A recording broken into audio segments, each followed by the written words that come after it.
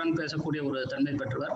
ஐயா அவர்கள் இந்த மின்முற்ற நிகழ்விலே வருக வருக என வரவேற்பதுடன் மீண்டும் இந்த நிகழ்விலே இணைந்திருக்கக்கூடிய அனைத்து பார்வையாளர்களையும் மீண்டும் ஒரு முறை இந்த மின்முற்ற சார்பாக வருக வருக என அன்புடன் வரவேற்று இடம் சார்கின்றேன். நன்றி, வணக்கம். ஐயா, இனி கருத்தரங்கம் உங்களுடையது. மிக்க நன்றி ஐயா.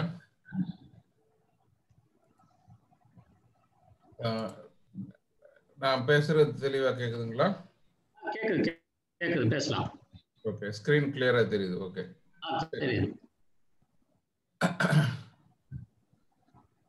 அனைவருக்கும் இனிய புத்தாண்டு நல்வாழ்த்துக்கள். இங்கு கூடியிருக்கின்ற புதுவை தமிழாசிரியர்கள் அனைவருக்கும் மற்றும் இங்கு இருக்கின்ற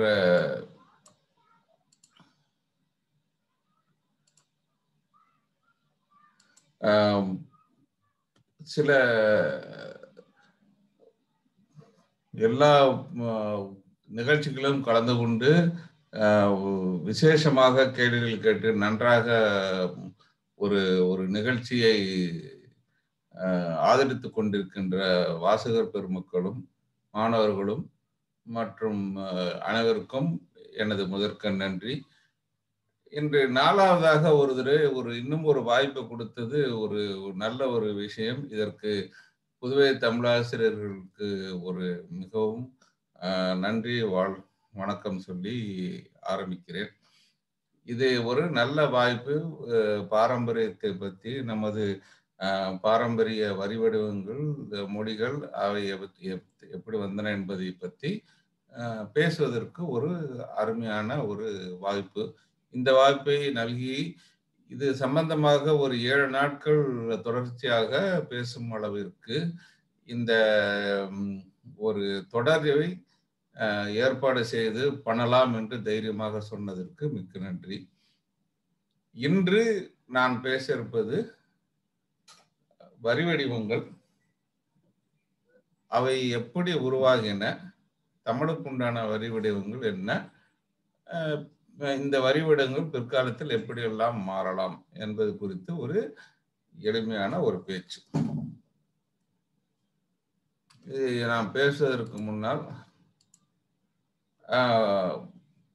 இதை தயாரிக்க எடுத்துக்கொண்ட வழக்கம் போன்ற சகஸ்ரநாமம், கூகுள் ஆண்டவர், நமக்கு படம் எல்லாம் கொடுப்பவர், அடிப்படை விஷயங்கள் எல்லாத்தையும் தொகுத்து கொடுப்பார். விக்கிபீடியாவில் போனோம்னா நம்ம ஒரு ஸ்கிரிப்ட் பிராமி அப்படின்னா பிராமின் சம்பந்தப்பட்ட எல்லாம் கொடுத்துருவாங்க. ஆனா எல்லாத்தையும் எடுக்க முடியாது, ஏன்னா எல்லாரும் கொடுத்து, அதனால அதுல வர்ற அந்த ரெஃபரன்ஸ் விஷயங்கள், புஸ்தகங்கள் ரொம்ப அருமையா இருக்கும். அதை பார்த்தாலே நிறைய விஷயங்கள் கற்றுக்கொள்ளலாம். அது போக இந்த வரி வடிவங்களுக்காக ஆம்னி கிளாட்னு ஒரு நல்ல ஒரு அருமையான ஒரு தகவல் மையம் இருக்கு. அதுல ரொம்ப அழகா நிறைய விஷயங்கள் ரொம்ப தெளிவா வரி வடிவங்களை பத்தி ரொம்ப அருமையான விஷயங்கள் இருக்கின்றன. இது போக அங்கங்க எங்கெங்கெல்லாம் எடுத்திருக்கிறோனோ முக்கியமான விஷயங்கள் அப்படிங்கிறப்ப அது கீழே தொகுதி விளக்கம் கொடுத்துருக்கிறேன். சரி, இது நம்ம ஏன் எதிர்க்கின்றதை பத்தி பார்ப்போம் கொஞ்சம். இது மக்களுக்கு, வெளி மக்கள், அந்த தமிழ் மேல் ஆர்வம் இருக்கிறவங்க எல்லாருக்கும் புரியணுன்றதுக்காக இதை இந்த ஸ்லைடுகள் எல்லாமே ஆங்கிலத்தில் இருக்கும், ஓரளவுக்கு புரிவதற்காக. அதன் பேச்சு மற்றும் விளக்கங்கள் முக்காலும் தமிழில், முடிந்தவரை தமிழில், எங்கெங்க எனக்கு தமிழ் அந்த தெரியவில்லையோ அங்கே ஆங்கிலத்தில் இருக்கும். நாங்கள் எதிர்பார்ப்பது அடிப்படை தமிழ் தெரிந்திருக்க வேண்டும், இங்கிலீஷ் தெரிந்தால் ஓகே. தமிழ் மொழியின் அடிப்படைகள், அதாவது ஒரு மொழியின் அடிப்படை உறுப்புகள் என்ன ஏதுன்றது பற்றி தெரிந்திருக்க வேண்டும் என்று, இதுதான் அடிப்படை, ரொம்ப எளிமையான அடிப்படை. இங்கே நாங்கள் பேச இருப்பது, இந்த ஒரு வாரம் முழுக்க பேச இருப்பது வரி வடிவம் பற்றி புதிதாக தெரிஞ்சு கொண்டவர்கள், அது என்ன அது அப்படிங்கிறது தெரிஞ்சுக்க வரவங்க, இன்ட்ரெஸ்ட் இருக்கிறவங்க, அது கத்துக்கணும்னு ஆர்வம் இருக்கிறவங்க அந்த இது இல்லை. இது ஒரு ஆழ்ந்த ஆராய்ச்சியோ அல்லது ஒரு ஒரு அகாடமிக்னு சொல்லுவாங்க தெரியுமா, அந்த மாதிரி ஒரு ஒரு ஒரு ஆராய்ச்சி கட்டுரையோ இல்லை. இதன் அடிப்படை எளிமையாக சொல்வதற்கு சில விஷயங்களை எளிமையாக புரிய வைக்குமாறு இருக்கும். அதனால என்ன ஆகணும்னா விவரங்கள் அவ்வளவா இருக்காது. ஒரு 4-5 இது வித்தியாசமான இருந்தாலும் அதை நான் பொதுப்படியாக சொல்லிட்டு போடுவேன். ஏன்னா அந்த இடத்துல விளக்கம் அவ்வளவு வித்தியாசம் சொன்னோம்னா வர்றவனுக்கு குழம்பிடும். அப்புறம் அவங்க திரும்பி அடுத்த பேச்சுக்கு வரவே மாட்டாங்க. நாங்க இப்ப பேச போறது இது ஒரு நாள் மட்டுமல்ல, மற்ற 7 நாட்களும் சேர்த்து உண்டானது. நான் பேசுவது வரி வடிவங்கள் எப்படி உருவாகின, எழுத்து முறைகள் எப்படி உருவாகின, அந்த எழுத்து முறைகள் எந்த மாதிரி எல்லாம் வந்தன, வடநாட்டு தென்னாட்டு எழுத்து முறைகள் எப்படி மாற்றம் பெற்றன, தமிழ்நாட்டில் உள்ள பிராமி, வட்டெழுத்து, கிரந்தம் மற்றவை பற்றி அது பேரு மட்டும்தான் நான் சொல்ல போகிறேன். அதை பற்றி விரிவாக பேச போவதில்லை. அதற்கு மற்ற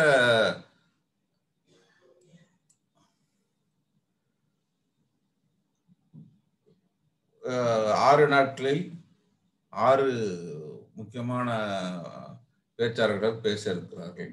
இதற்கு பிறகு தமிழ் வரி வடிவங்களை வேறு எந்த மொழிகளில் எப்படி எழுதலாம், அதுக்கு உண்டான வசதிகள் என்ன, தமிழ் வரி வடிவங்கள் பிற்காலத்தில் எப்படி போக போறது, இதை பற்றி தான் நான் பேச போறேன். 1 மணி நேரம் 1.5 மணி நேரம் ஆகும். இதை பேசுறதுனால என்ன பயன்னு கேட்குறீங்களா? இதை பேசுறதுனால இந்த 7 நாள் இதை ஓரளவுக்கு நீங்க ரெகுலரா அட்டெண்ட் பண்ணி நோட்ஸ் எடுத்தோ இல்லை இது படி திருப்பி பார்த்தேன்னா ஒரு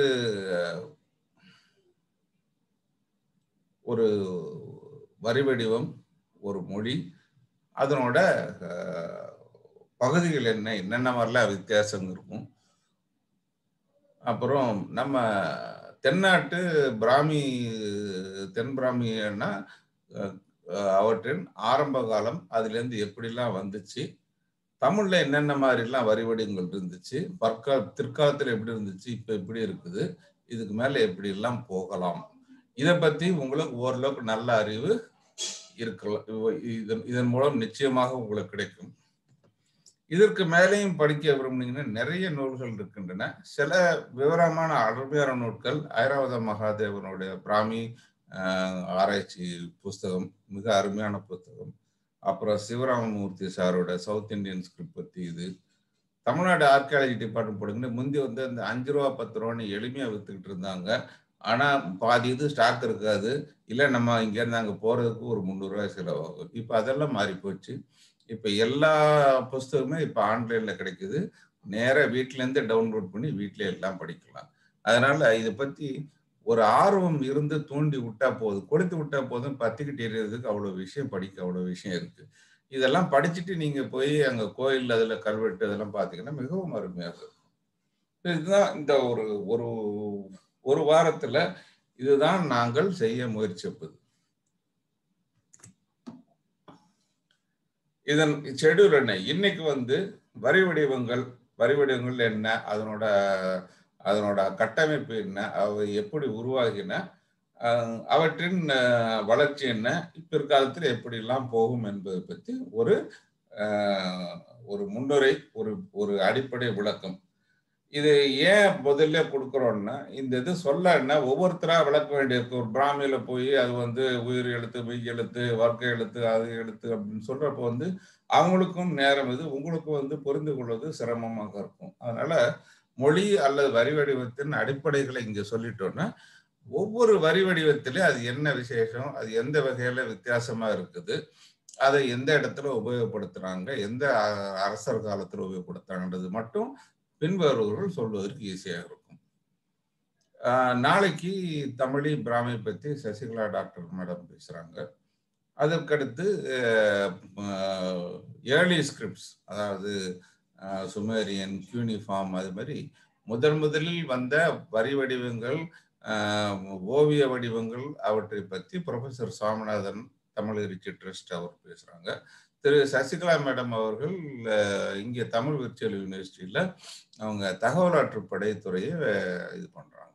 அடுத்து பல்லவ கிரந்தம் பற்றி பல்லவ கிரந்தம் அது வளர்ந்ததை பற்றி விமல் ராஜ் பேசுகிறார். அவரும் ராமநாதபுரம் மாவட்டத்தை சேர்ந்த மிக அருமையான ஒரு ஆராய்ச்சியாளர். இப்பொழுது நிறைய கல்வெட்டுகள் கண்டுபிடித்திருக்கிறார். கோபுவிடம் கிரந்தம் பயின்று நிறைய கல்வெட்டுகளை சரளமாக படிக்கக்கூடிய ஒரு நல்ல ஒரு ஆர்வலர்.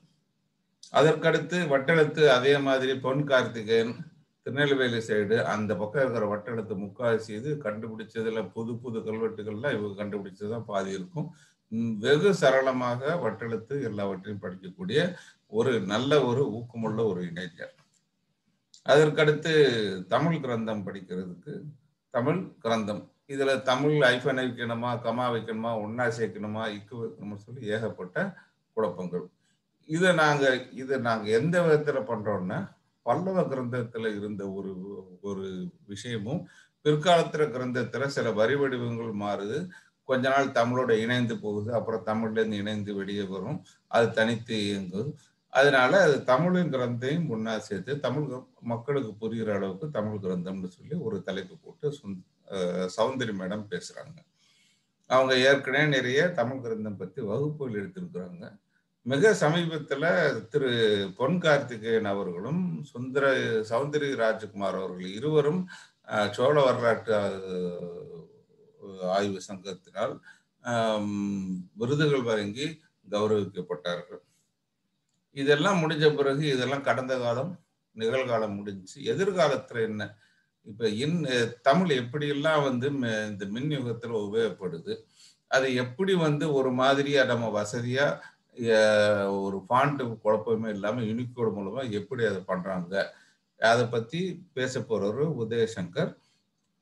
உதயசங்கர் இந்த ஆதிராத்தா பிராமி ஃபாண்ட்டை உருவாக்குன அவருக்கு ஃபாண்ட்ஸை பத்தி இதை பத்தி யூனிகோடு பத்தி அக்குவரியா தெரியும். யூனிகோடு இதுக்கும் நிறைய கான்ட்ரிபியூஷன்கள் பண்ணி கொண்டிருக்கிறார். ஸோ இப்படி பார்த்தீங்கன்னா இந்த இதுல பேசுறது எல்லாமே தமிழகத்தின் மிக தலை சிறந்த வரிவடிவ ஆசிரியர்களிடம் பயின்று மாணாக்கராக இருந்து நன்றாக முடித்து அதன் பின்னர் களப்பணியில் இறங்கி மற்றவர்களுக்கு சொல்லிக் கொடுத்து அடுத்த தலைமுறைக்கு உண்டான தயாரிக்கின்ற வாத்தியார்கள். இவர்களை நீங்கள் நன்றாக ஊக்குவித்து அடுத்த தலைமுறைக்கு உண்டான தயார் செய்ய வேண்டியது உங்கள் பொறுப்பு.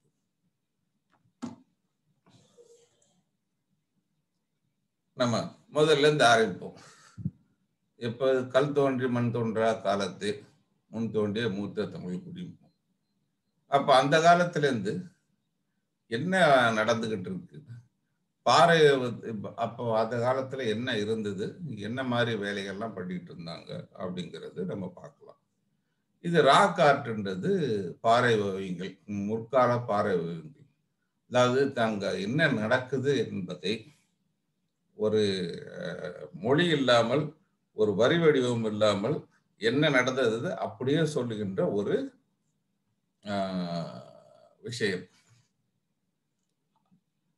பழங்கால பண்டை மனிதனை பார்த்தீங்கன்னா இப்ப இருக்கிறதுல அந்த அல்டிமேட் மேனேஜர்னு அப்படின்னு சொல்லுவாங்க. இப்ப இந்த ரஜினிஸ்ரீல சொல்ற மாதிரி பேச்சு மட்டும்தான், பேச்செல்லாம் கிடையாது, வெறும் செயல் தான். நாங்க சொன்னதை செய்வோம், செய்ததை சொல்லுவோம் அப்படின்ற மாதிரி. என்ன ஒரு ரெண்டே விஷயம்தான். ஒண்ணு இன்ஸ்ட்ரக்ஷன் கொடுக்கறது, இல்லாட்டி இன்ஸ்ட்ரக்ஷன் சொல்றபடி கேட்கலன்னா திட்டுறது. இதுதான் அவனோட லாங்குவேஜ், இனிஷியல் லாங்குவேஜ். அதுக்கு மேலதான் மற்றதெல்லாம். அப்ப அந்த ஒரு மொழின்றது அவனை ஓடு புடி இது பண்ணு ஒன்னுத்துக்கும் லாய்க்கு இல்லை. இதுதான் முதல்ல லாங்குவேஜோட ஸ்ட்ரக்சர்ஸ். அப்புறம் கொஞ்சம் கொஞ்சமா ஆசை, தாபம், கோபம் எல்லாத்தையும் பேசுகின்ற மாதிரி ஒரு மொழி அந்த இது வந்துட்டு இருந்துச்சு. அது மட்டும் மொழி அவங்களுக்குள்ள இதுதான் மொழி என்பது ஒரு மாதிரி பரவலா இருந்துச்சு. ஆனா இந்த இதுல அவங்களுக்கு எழுத்து வடிவங்கள் கிடையாது. என்ன பண்ணாங்க, அந்த ஒரு நடந்த விஷயங்களை மிக எளிமையாக பாறைகளில் கிடைத்த இடங்களில் கிறுக்குறது. அதாவது நம்ம பிள்ளைங்க நம்ம கிறுக்குனா பசங்க கிறுக்குனா திட்டுறாங்க. ஆனா இதே இது பாறையில யாரோ கிறுக்கி வச்சிருந்தா இங்கேருந்து டவுன் பஸ் பிடிச்சி 200 கிலோமீட்டர் போய் அதை பார்த்துட்டு வரீங்க. ஏன் இப்படி? நம்ம வீட்டுல பையன் பாறை ஓவியம் வரைஞ்சான்னு சொல்லி அதுக்கு கீழே அவன்கிட்ட சிக்னேச்சர் வாங்கி போட்டு எங்க வீட்டு பாறை ஓவியம்னு சொல்லலாமே. அது அந்த காலத்துல மனுஷன் குழந்தையா இருந்த காலத்துல பண்ண கிறுக்கல்கள் இவை. இதுங்க நம்ம பார்க்கறது பிம்பேட்கால இருக்கிற பாறை ஓவியங்கள் 10,000 ஆண்டுகளுக்கு முன்னாடி எப்படியெல்லாம் இருந்தாங்க, எப்படி வந்தாங்க அப்படிங்கிறத பத்தி மிக அருமையாக நடந்தவற்றை நடந்தது மாதிரி அப்படியே எல்லாவற்றையும் விளக்கப்படம் மாதிரி குறிச்சிருக்காங்க. இதுல ஒரு சீக்வன்ஸ் இது கிடையாது. இது ஒரு ஒரு அங்க என்ன நடக்குதுன்றதை விளக்கக்கூடிய ஒரு விளக்கப்படம், அவ்வளவுதான். இதுக்கு ஒரு மொழியோ ஒரு இது கிடையாது. இதுல என்ன பிரச்சனைன்னா, நம்மளோட முன்னோர்கள் தான் அவங்க எந்த அளவுக்கு ஒழுங்கா எழுதியிருப்பாங்க. 3 குதிரை அப்படின்னா 3 குதிரையா இல்ல 1 குதிரையா 7 குதிரையா? என்ன இங்க இருந்து நம்ம என்ன சொல்றோம், சோழர்கள் 1000 கப்பல்கள் போனார்கள், 10,000 யானைகள் போனார்கள். இது என்ன ஆச்சுன்னா பேச பேச ஒவ்வொரு நம்பர் ஒவ்வொரு சீரை ஏறிக்கிட்டே போகுது. இதை நம்ம முன்னோர்கள் எப்படி இருப்பாங்கன்றது எனக்கு கொஞ்சம் டவுட்டா தான் இருக்கு. இதே மாதிரி 23ஆம் புலிகேசி முன்னோர்களும் அங்க இருந்திருப்பார்களோ என்று எனக்கு தெரியாது. அதனால அப்ப இருந்த ஓவியங்கள், அப்ப இருந்த பாறைகள்லாம் நடந்தவற்றை நம்பி எடுத்துக்கொள்ள வேண்டியதுதான். இப்பதான் மனுஷனுடைய கற்பனா சக்தி அவன் மனசுக்குள்ள இருந்து வெளியே படமா உருவெடுத்த ஆரம்பிக்கு. இப்ப ஆரம்பிச்ச அந்த கற்பனா சக்தி தான் இப்ப தலைவிரிச்சு ஓடிக்கிட்டு இருக்கு எல்லா இடத்துலையும். இதனோட அடுத்த கட்ட முயற்சி பிக்டோகிராஃபின்ற ஓவிய எழுத்து. இப்ப என்னாச்சு, என்னென்னோ படம் வரைஞ்சதுக்கு பதில் அவன் ஒரு ஒரு ஒரு வரிசையா படம் வரைகிறான். நான் பார்க்கறதெல்லாம் நான் இன்னைக்கு ஒரு பறவை பார்த்தேன், 2 விலங்கு கொன்னேன், இது இன்னைக்கு சாப்பிட்டேன், இன்னைக்கு சூரியன் உதிச்சுது, இன்னைக்கு அமாவாசை, ஏதோ ஒரு சில படங்கள் வரைகிறாங்க. இப்படி வரைஞ்ச படம் தான் இது. குகையில் இருக்கிற பாறை ஓவியங்கள் இப்படித்தான் இருக்கும். இதுலயே தெரியுது அவனோட வாழ்க்கையை அப்படியே ஓவியமா வரைஞ்சிருக்கிறான். ஒவ்வொரு இதுக்கும் இதனோட அர்த்தம் என்னன்னா, இதான் ரொம்ப ஒரு எளிமையான ஒரு எழுத்து முறை. ஒவ்வொன்றுத்துக்கும் ஒரே ஒரு அர்த்தம் தான். இந்த இதுல எப்படின்னா, ஒரு படம் வரைஞ்சான்னா அது ஒரே ஒரு இடத்தையோ அல்லது ஒரு விலங்கையோ மட்டும்தான் குறிக்கும். வேற இந்த உள்கொத்து உள்நோக்கம் எதுவும் கிடையாது. ரொம்ப எளிமையான ஒரு மொழி. இதுல என்ன பண்ணுவாங்கன்னா, இப்ப நான் 5 யானை அப்படி இல்ல 5 மீன் பிடிச்சேன் அப்படின்னா 5 மீன் எழுதுனானா அவனுக்கு அந்த படம் வர நேரத்துல கூட 2 மீன் பிடிச்சிடலாம். அதனால ஒரு மீனை போட்டு கடைசி பக்கத்துல 5 டாட் இல்ல 5 ஸ்லாஷ் இப்படிதான் இப்போ விளக்க ஆரம்பிச்சாங்க. இங்கதான் மனுஷனோட கற்பனா சக்தி கொஞ்சம் கொஞ்சமா ஜாஸ்தி ஆகுது. இப்ப முதல்ல போறப்ப 2 டேட் போடுவோம், சரி பார்த்தா என்ன கூட 2 போட்டுக்கலாம் அப்படின்னு சொல்லி போடுறது. இந்த ஒரு திறமை இப்பதான் ஆரம்பிக்குது. இது என்னன்னா ஒரு வரிசை கிரமா வரைஞ்சதுனால அந்த கதையை புரிஞ்சுக்க முடியுது. ஆனா என்ன வரிசை கிரமம், இதுக்கு இப்பவும் ஒரு மொழி தேவையில்லை. மொழியே இல்லாம வெறும் படம் வரைஞ்சு, இது தினத்தன் சொல்லுவாங்க, அது இது படம் வரைந்து பாகம் குறின்னு சொல்லுவாங்க. அது மாதிரி படம் வரைஞ்சு இது படம் பார்த்து கதையை சொல்லுதான். அது இதுல என்ன பிரச்சனைன்னா, இது என்ன சீக்வன்ஸு போகணும் நமக்கு தெரியாது. ஸோ அது சீக்வன்ஸ் தெரியலன்னா கதை முடிஞ்சு, கதை கந்தரகோலம் ஆயிடும். இப்போ இது இப்படி வருதா இல்லை இப்படி வருதா இல்லை இப்படி வருதா என்னன்றது தெரியாது. அப்புறம் கொஞ்ச நாளாக தான் சில ஒவ்வொரு ஊர்லயும் ஒவ்வொரு குழுவிலையும் ஒவ்வொரு மாதிரி இது கடைபிடிக்க ஆரம்பிச்சாங்க. எல்லாம் வலதுல இருந்து இடது எழுதுறான்னா அதுல ஒருத்தன் இடது கை பழக்கம் இருக்கிறவன் தப்பா எழுதுறான்னா அவன் எழுதுறதுலாம் தப்பா போகும்.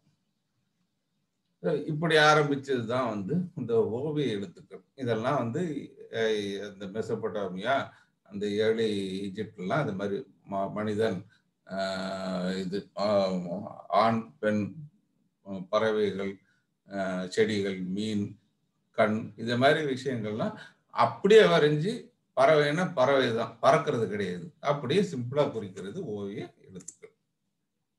இதுக்கடுத்து அவர்களுக்கு ஐடியா வர ஆரம்பிச்சது, கருத்து. அந்த ஓவியத்திலிருந்து கருத்து கந்தசாமி உள்ள வர்றாரு. அந்த ஓவியம் மட்டும் இல்லாம நம்ம முதல்ல பார்த்த அதே படம் தான். இதுல மனிதன், மனுஷி, பறவை இது வரைக்கும் நல்லா இருக்குது. கண்ணு அப்படின்னா கண்ணும் சொல்லிக்கிறான், பார்க்கறதுக்கும் சொல்லிக்கிறான். கால்னா கால் பார்த்தோம்னா கால் நடத்தல். சூரியன்னா சூரியன், அது போக வெளிச்சம். இத மாதிரி ஒரு ஒரு ஒரு படம் வந்து அந்த படத்தில் உள்ள ஒரு விஷயத்தையும் சொல்லுது, அது சம்பந்தப்பட்ட மற்ற விஷயங்களும் சொல்ற மாதிரி சொல்லலாம். இதுதான் ஒரு எடுத்துக்காட்டு. சூரியன்னா என்ன வருது அப்படின்ற மாதிரி. அதுக்கடுத்து இதை என்ன பண்றாங்க, 2-3 படத்தை ஒன்னா சேர்த்து ஒரு அர்த்தம். யானை மேல குதிரைன்னா ஒரு இது, மனுஷன் மேல ஒரு இதுனா சவாரி போறான், குதிரை மேல மனுஷன்னா சவாரி போறான். அது அந்த மாதிரி கொண்டாடலாம். அல்லது சில குறியீடுகளை அந்த சாதாரண ஒரு படத்துல சேர்த்து இன்னும் கொஞ்சம் விஷயங்கள் சேர்க்கிற மாதிரியும் கொண்டு போகலாம். இது வந்து ஐடியா. இது வந்து இதனோட அர்த்தம் என்னன்னா, அந்த அந்த வரைபடம் அந்த இதே குறிப்பதில்லை, அது சம்பந்தப்பட்ட மற்ற கருத்துக்களையும் தெரிவிக்கிற மாதிரி வந்து இது அடுத்த லெவல். இது ரொம்ப அறது பழசுன்னு நினைச்சுக்கிட்டு இருக்கோம். ஆனா இப்ப இருக்கிற பழைய சைனீஸ் எழுத்து முறைகள் இன்னும் இதை தான் ஃபாலோ பண்ணிக்கிட்டு இருக்குதுங்க. அவங்க இதெல்லாம் வீடு கட்டுற மாதிரி அப்படியே வரிசை எழுதுவாங்க. அது எழுத்து ஃபுல்லா இந்த ஐடியோகிராம் என்ற கருத்தெழுத்து வகையை சேர்ந்தது. அவங்க இன்னைக்கு சக்சஸ்ஃபுல்லா படிச்சுட்டு இருக்கிறாங்க. முதல்ல இருக்கிற நம்ம உலகத்துல இருக்கிற பெரிய ஒரு நாடு அவ்வளவு பேர் வச்சு படிக்கிற ஒரு ஒரு வரி வடிவமே ரொம்ப பழங்காலத்து ஐடியாலஜி வடிவம் தான். இவங்க எப்படி யூஸ் பண்றாங்க பாருங்க. இந்த இது சூரியனுக்கு இதுதான் சிம்பிள். 2 ஜன்னல் போட்டு முதல்ல இதுல வந்து இதுலயே சூரியன் வர மாதிரி ஒரு படம் இருக்கும். இது வந்து பூமி, இது வானம், இதுல சூரியன் இருக்கிற மாதிரி இருக்கும். அப்புறம் கொஞ்சம் கொஞ்சமா யாருப்பா அதை போட்டு வட்டம் போடுறதுன்னு சொல்லி அதை விட்டுட்டாங்க. இதுதான் வந்து சூரியனோட சிம்பிள். ஒரு மரம் அல்ல இதுக்கு பின்னாடி இதுதான் சிம்பிள். இதுதான் மரத்தினோட ஒரு சிம்பிள். மரத்துக்கு இலை எல்லாம் போய் இப்ப எல்லாம் கொட்டி போய் வெறும்னு குச்சி முட்டை நிக்கிற மாதிரி இருக்குது. இது 2 சேர்த்தா சூரியனுக்கு பின்னாடி மரமா, மரத்துக்கு பின்னாடி இலையா, இலைக்கு பின்னாடி சூரியனா, இது எல்லாம் சேர்த்தா ஒரு ஈஸ்ட், கிழக்கு திசை அப்படிங்கிறது ஒரு புது ஒரு ஐடியா வருது. இப்ப இந்த மாதிரி 2 ஒன்னா சேர்த்தா கிழக்கு திசை. இதுல சூரியன் முன்னாடி இருக்குதா, ரெட்டையில ஒரு இலை முன்னாடி இருக்குதா அப்படிங்கிறது போக போகத்தான் தெரியும். இப்படித்தான் வந்து ஒவ்வொன்னா சேர்த்து சேர்த்து சில கருத்துக்களை, புது கருத்துக்களை உருவாக்குறாங்க. இந்த கருத்து எழுத்து வந்து இன்னும் நம்மள்ட்ட அப்படியே நிக்குது, எங்கேயும் போகல. ஈவன் இப்ப இருக்கிற நிகழ்காலத்திலயும் அந்த கருத்து எழுத்தை நம்ம வந்து உபயோகப்படுத்திட்டு இருக்கோம். எங்கன்னு சொல்லலாம் பார்ப்போம். இப்ப நம்ம யூஸ் பண்றோம்ல செய்யாதன்னு சொல்லி, இதெல்லாம் வந்து நம்ம இப்ப இது பண்ணுகின்ற ரோட் சைன்ஸ் அல்ல, இந்த இது சொல்லுவாங்கல்ல அந்த சமஞ்சைகள், இந்த இதெல்லாம் போர்டு எல்லா இடத்துல இருக்கும். ஆனா இது ஒருவேளை ஒரு ஆளு இதை ஃபாலோ பண்றதே கிடையாது. ஆனா இதுதான் சைனா தான் இருக்கும் வழிய யாரும் சட்டையே பண்றது கிடையாது. இத மாதிரி விஷயங்கள்லாம் வந்து இந்த இதுக்கு ஒரு வரி வடிவமும் தேவையில்லை, ஒரு மொழி வடிவமும் தேவையில்லை. எந்த நாட்டுக்காரன் வந்தாலும் சரி ஹார்ன் அடிக்க கூடாதா அப்படின்னு சொல்லி பப்பான் அடிச்சுட்டு போயிட்டே இருப்போம். இதுதான் நம்ம ஊர்ல இருக்கின்ற அதாவது சைன் அப்படின்னு சொல்லுகின்ற இந்த சமிஞ்ஞைகளுக்கு உண்டான படங்கள். இந்த படங்கள் உலகத்துல எங்க போனாலும் புரிஞ்சுக்கிற அளவுக்கு இருக்கிறதுனால இந்த கருத்தெழுத்து இன்னும் சாகவில்லை. அப்புறம் இன்னொரு இடத்துல நம்ம கருத்தெழுத்து உபயோகப்படுத்துறோம். கணக்கு சிம்பிள், மேத்ஸ் சிம்பிள் சகலமும் கருத்தெழுத்துக்கள் தான். பிளஸ்ன்னு போட்டா 2 கூட்டுறோம், ஒண்ணுன்னா அதுல இருந்து 1 உருவி எடுத்துறோம், 2 1 மேல 1 போரு எக்ஸ். இதெல்லாம் வந்து ஒரு காலத்துல ஒரு இது பண்ணி ஒரு சாதாரணமா ஒரு வந்த கணித குறியீடுகள் அத்தனையும் இன்றும் நாம் உபயோகிக்கின்ற கருத்தெழுத்துக்கள் தான். இதற்கடுத்து இந்த சிம்பிள்ஸ் அப்படிங்கிற அந்த சின்னங்களை வந்து நம்ம இன்னைக்கு நம்மளை விட்டு போகல, இன்னும் நம்மளை இன்னும் பாடா படிச்சுக்கிட்டு தான் இருக்கு. இப்போவும் நம்ம வாழ்க்கை நம்ம என்ன பண்ண போறோன்றத டிசைட் பண்ற இது நம்மளுடைய எலெக்ஷனு, நம்மளுடைய தேர்தல்கள்ல இந்த கருத்தெழுத்து சின்னங்க தான் நம்மளை வந்து பாடாப்படுத்திக்கிட்டு. இன்னைக்கும் இந்த படித்துள்ள நாட்டுல இந்த கட்சிக்கு ஓட்டு போடுங்க, அது போட்டு போடுங்கன்னு யாருக்கும் தெரியாது. அவங்க ஒரு டார்ச் லைட்டு, அரிக்கன் லைட்டு கொண்டாந்து காமிச்சோ இல்ல கையை காமிச்சு விரலை காமிச்சோம்னா அதுதான் ஓட்டி போடுறாங்க. இன்னைக்கும் நம்ம மக்கள் கருத்தெழுத்து படிக்கிற லெவல்ல தான் இருக்கிறாங்களே ஒழிய மற்ற எந்த எழுத்து படிக்கிற லெவலுக்கு இன்னும் முன்னேறல. இது ஒரு ஒரு ஒரு நிதர்சனமான ஒரு உண்மை. இதற்கு அடுத்த ஒரு முன்னேற்றம் ஒலி எழுத்துக்கள். இது என்னதுன்னு பார்ப்போம். இவ்வளவு காலம் வந்து என்ன பண்ணிட்டு இருந்தாங்க, ஒரு படம்னு போட்டானா அது படத்துல இருக்கிற அந்த பொருளை குறிக்கும், அல்ல அதுக்கு சம்பந்தமான ஒரு விஷயத்தை குறிக்கும். இதையும் தாண்டி அடுத்த இதுல அந்த இவ்வளவு காலம் அந்த பொருளை என்னன்னு பேசிட்டு இருந்தாங்க நமக்கு தெரியவே தெரியாது. ஆனா இப்பதான் வந்து இந்த இதை வந்து வாய்க்கு வந்து க அப்படின்னு சொல்றாங்கன்றத, என்ன அது சாப்பிட்றதுக்கு வந்து கூ அப்படின்னு அப்படின்றது வந்து நம்ம இப்பதான் தெரிஞ்சுக்கிறோம். இப்பதான் அந்த ஒலி வடிவங்கள் அந்த படங்களுக்கு ஏற்ற அளவுக்கு ஒலி வடிவங்கள் இணைக்கப்படுகின்றன. இவ்வளவு காலம் வந்து ஒரு ஒரு மொழின்றது அவங்க பாட்டு தனியா பேசிட்டு இருக்காங்க, திட்டிட்டு இருக்கிறாங்க, ஒன்றும் புரியாது. ஏன்னா அதனோட எழுத்து வடிவங்கள் வரவில்லை. இப்பதான் ஒலி வடிவங்கள். இப்ப இவ்வளவு காலம் வந்து என்னதான் பண்ணாலும் படமா போட்டு ஒரு சிங்கமோ ஒரு யானையை காமிச்சாலும் அந்த யானையை அந்த ஊர்ல எப்படி கூப்பிட்டான்றது தெரியாது. இப்பதான் வந்து அந்த இதுல வருது. இவ்வளவு காலம் நம்ம படிச்ச இதெல்லாம் வந்து எந்த ஒரு ஒரு ஒரு ஒரு மொழியோ அல்லது ஒரு வரி வடிவமோ இல்லாம ஈஸியா படிச்சு புரிஞ்சுக்கலாம். இனிமே வர்றது வந்து அந்த ஊர் மக்கள் உதவி இல்லாம நம்மளால புரிஞ்சுக்க முடியாது. ஏன்னா யானை வந்து அந்த ஊர்ல குர்ரம் அப்படின்னாங்கன்னா நம்ம குர்ரம் தான். இதுதான் ஒலி எழுத்துக்கள்.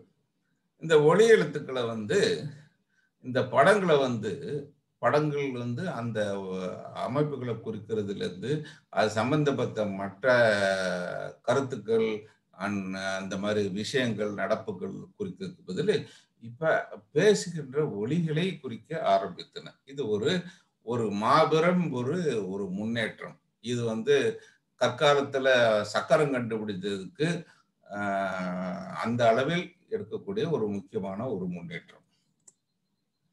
அப்புறம்தான் இது வந்து என்னன்னா அந்த அந்த எழுத்து எங்க இருந்து வருதுன்னு ரொம்ப சுத்தி முத்து பார்த்து ஆராய்ச்சி பண்ணி தொண்டையில இருந்து வருது, நாவில இருந்து வருது, அது வச்சு அந்த இதுக்குள்ள வச்சு உயிரெழுத்து மெய்யெழுத்து அது எங்க இருந்து வருது, எப்படி அவன் வாய் திறந்து பேசுறானா, வாய் மூட்டு பேசுறானா, மூக்குல இருந்து பேசுறானா, இது கேரளால இருந்து பேசுறானா, ஆந்திரால இருந்து பேசுறான்றத வச்சு அது வந்து வவல் சவுண்டா கான்சனன்ட் சவுண்டா, அதாவது உயிரெழுத்து மெய்யெழுத்தா அப்படிங்கிறது உருவாக்க ஆரம்பிச்சாங்க, பிரிக்க ஆரம்பிச்சாங்க அந்த சத்தங்கள்.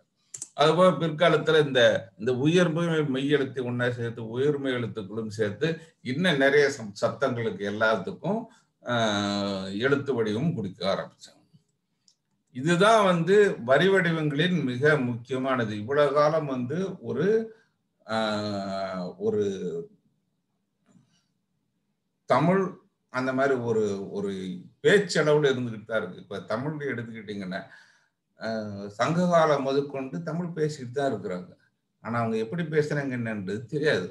இப்ப பிராமி அந்த மாதிரி எழுத்து வடிவம் வரப்பதான் அவங்க வந்து இந்த மாதிரி இதுக்கு வந்து குன்று மலைக்கு வந்து குன்று அப்படின்னு சொன்னாங்கன்றது இந்த எழுத்து வடிவங்களை அந்த ஒலிகளை குறிக்க ஆரம்பித்த பிறகுதான் நமக்கு தெரியும். இதே மாதிரி இந்த ஒலிகள்லாம் குறிக்க ஆரம்பிச்சுட்டு ஒவ்வொரு மொழிக்கு ஏற்ற மாதிரி அவங்க வந்து உள்ளூர்ல இப்படிதான் இருக்குன்ற அந்த அந்த அந்த இலக்கணம் அண்ட் இதெல்லாம் வகுக்கிறாங்க. இதுதான் நான் சொன்னது வந்து ஒரு ஒரு ஒரு ஒரு ஒலி வடிவம் மூலம் ஒரு தமிழ் மொழியையும் தமிழுக்கு உண்டான வரி வடிவங்களும் இணைக்கின்ற பாலமானது. இது ஒரு முக்கியமான ஒரு கட்டம். சரி, அதனால இவ்வளவு காலம் சந்தோஷமா எங்க யார் எழுதினாலும் புரிஞ்சுக்கிட்டு இருந்தது போய் குழப்பம் இப்பதான் ஆரம்பிக்குது. இப்போ ஒரு சிம்பிள் இப்போ ஒரு எழுத்து ஒரு வரி வடிவம் ஒண்ணு பார்த்தீங்கன்னா அது முதல்ல அது என்ன இதை குறிக்குதுன்றது புரியாம அதனோட புரிஞ்சுக்க முடியாது. ஏன்னா அதே ஒரு வரி வடிவம் அதே ஒரு எழுத்து வேறு வேறு மொழிகளில் வேறு வேறு வரி வடிவங்களில் வேற மாதிரி சவுண்டு வரலாம், வேற மாதிரி ஒரு விஷயத்தை குறிக்கலாம். இப்பதான் குழப்பம் ஆரம்பமாகிறது. அதாவது நம்ம மொழி என்கின்ற குழப்பம் மனிதனுக்கு வந்துவிட்டது.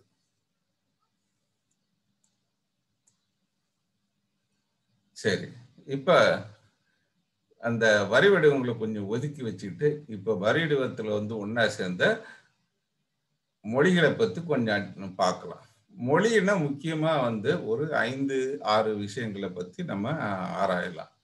முதல்ல அது அந்த உருவவியல்னு சொல்றது நம்ம எந்த ஒலி வடிவத்துக்கு எந்த உருவத்தை நம்ம காமிக்கிறோம். அப்புறம் அந்த வார்த்தைகளோட சொற்பொருள் என்ன, அது எந்த தொடரியல்ன்ற ஒரு சின்டாக்ஸ், அது எந்த வகையில அவைகள் இணைக்கப்பட்டுள்ளன. அதுக்கு பிறகு இது நடைமுறையில எந்த விஷயத்துல எப்படி பேசணும், அதற்கு உண்டான யாப்பு இலக்கணம், அது எப்படி சொல்லணும், எந்த எந்த எழுத்தை அழுத்தி சொல்லணும், எதை மெல்ல சொல்லணும், அந்த ஒவ்வொரு எழுத்தினோட ஒலியியல். இங்கதான் இந்த ஒலியியல் மூலமா தான் அந்த ஸ்கிரிப்டில் கொடுக்கின்ற வரி வடிவமும் அந்த மொழியும் இணைகின்றன. இதுதான் இந்த இணைக்கும் பாலம். ஸோ நம்ம திரும்பி வரி வடிவங்களுக்கு போகலாம். ஒரு வரி வடிவம் எடுத்துக்கிட்டோம்னா அதை பிரித்து பார்த்துடலாம். வரி வடிவத்தில் வழக்கமா எந்த வரி வடிவம் எடுத்துக்கிட்டாலும் முதல்ல உயிர் எழுத்துக்கள் இருக்கும். இது நேசல் இது மூலமா வர்றது. அப்புறம் மெய் எழுத்துக்கள் இக்கு இஞ்சி இது நம்ம தமிழ்ல பார்த்தோம்னா இக்கு இஞ்சி இது மாதிரி போயிடும். அப்புறம் கான்சனன்ட் வவல்ஸ் சொல்றது, அதாவது உயிரெழுத்துக்களும் மொய் எழுத்துக்களும் சேர்த்து இணைக்கப்பட்ட காம்போசிட் வவல்ஸ். அப்புறம் சில பேச்சொலிகள், ஒவ்வொரு இதுக்கும் இது அந்த மாதிரி சில பேச்சொலிகள் இருக்கும். அதற்கு பிறகு எண்கள், ஒவ்வொரு எண்ணையும் நம்ம எப்படி கூறுகின்றோம். அதற்கு பிறகு நம்ம பொதுவாக உபயோகிக்கின்ற சில விஷயங்களுக்கு குறுக்கு குறியீடு, பொது குறியீடு இருக்கும்.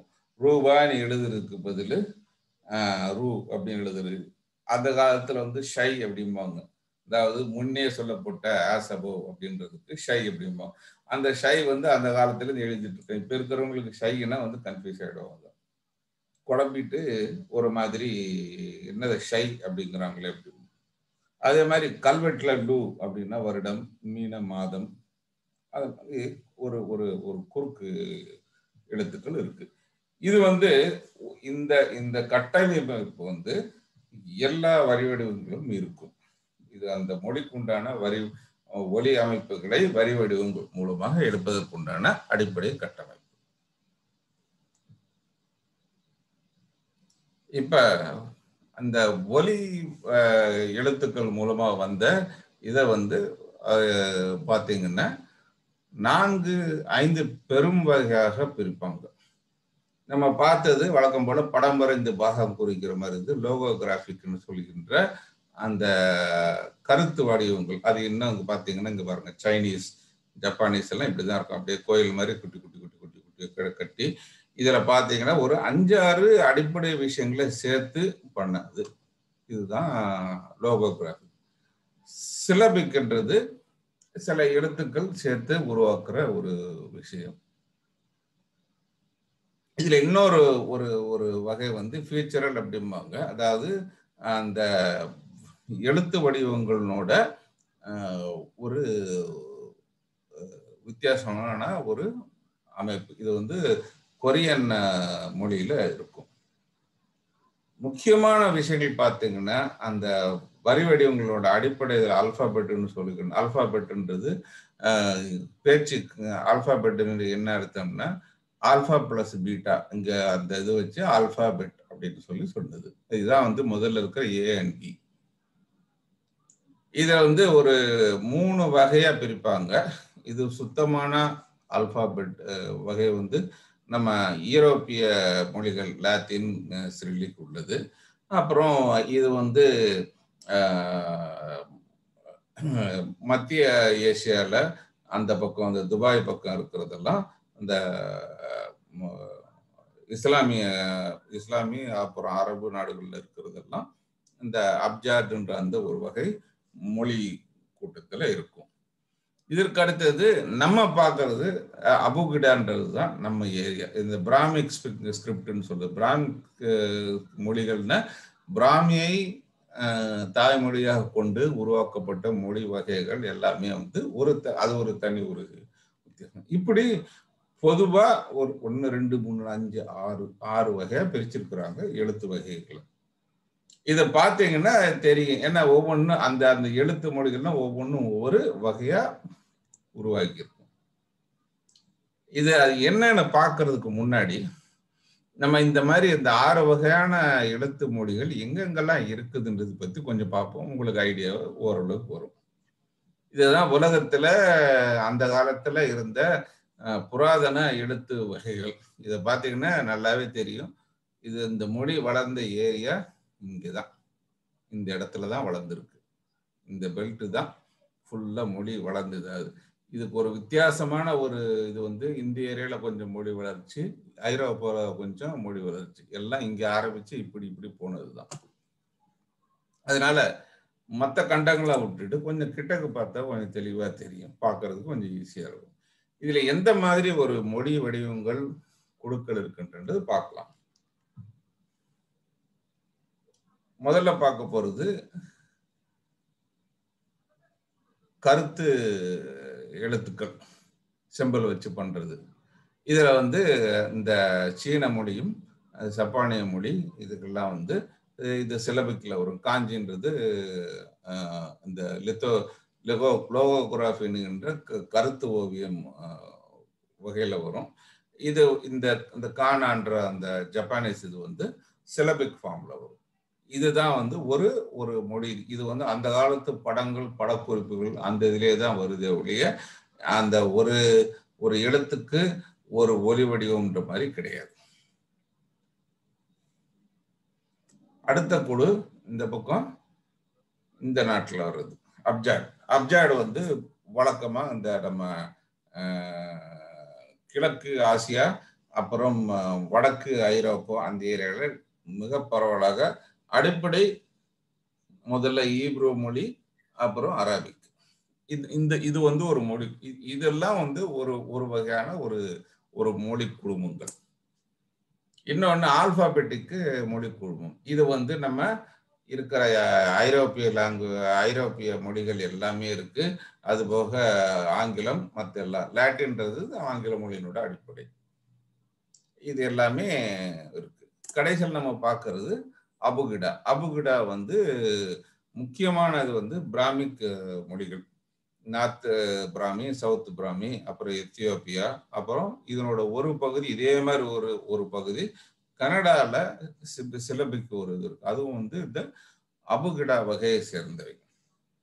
இப்படி 4 முக்கியமான ஒலி வடிவங்கள் இருக்கின்றன உலகத்துல. இப்பவும் இருக்கிறது. நிறைய இது வந்து போயிடுச்சு. இது முக்கியமான விஷயங்கள் இதுதான். நம்ம இப்ப இதனோட விசேஷங்களை பார்ப்போம். முதல்ல பார்க்கறது முதல் வகை வந்து லோகோ சிலபு என்ற கருத்து வடிவங்கள், கருத்து படங்கள்.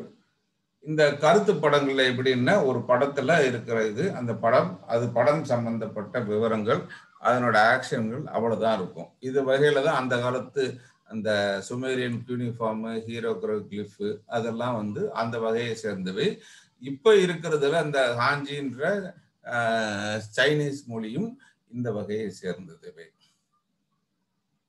அதுக்கு அடுத்தது கொஞ்சம் வித்தியாசமான ஒரு இது சிலபரியில எப்படின்னா ஒவ்வொரு எழுத்து வகைக்கும், அதாவது ஒவ்வொரு எழுத்து ஒலி ஹா ஹீ ஹூ எல்லாத்துக்குமே அதுக்கு தனியா ஒரு வரி வடிவம் இருக்கும். இது வந்து அந்த இதில் அமெரிக்காவில் இருக்கிற செரோக்கி அப்புறம் கொரியன் மொழியெல்லாம் இந்த வகையை சேர்ந்தது.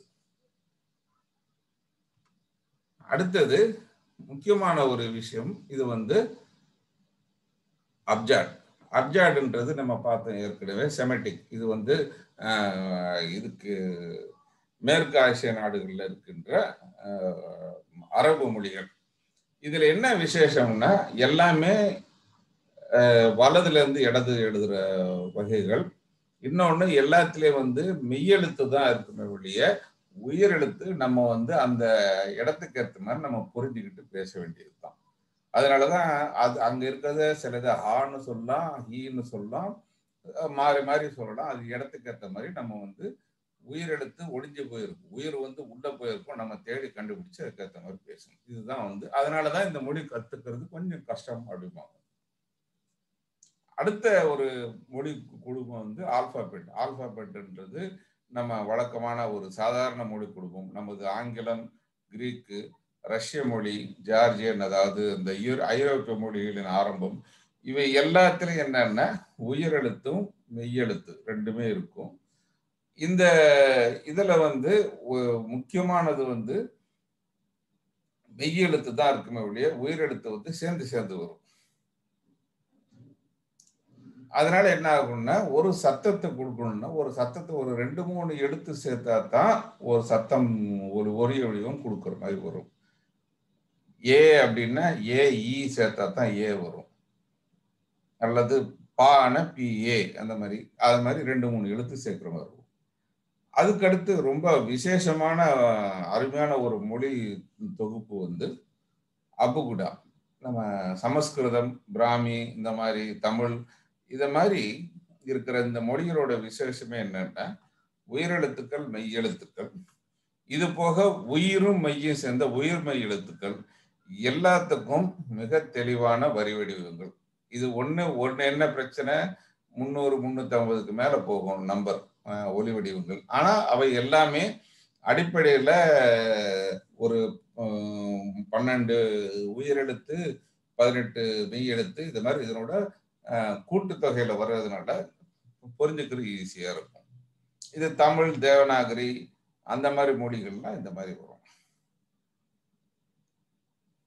அடுத்து வந்து ஒரு ஃபீச்சரல் அப்படின்னு சொல்லிட்டு ஒரு இது இருக்கு. இது வந்து நம்ம சிலபரியினோட ஒரு ஒரு ஒரு வித்தியாசமான இது.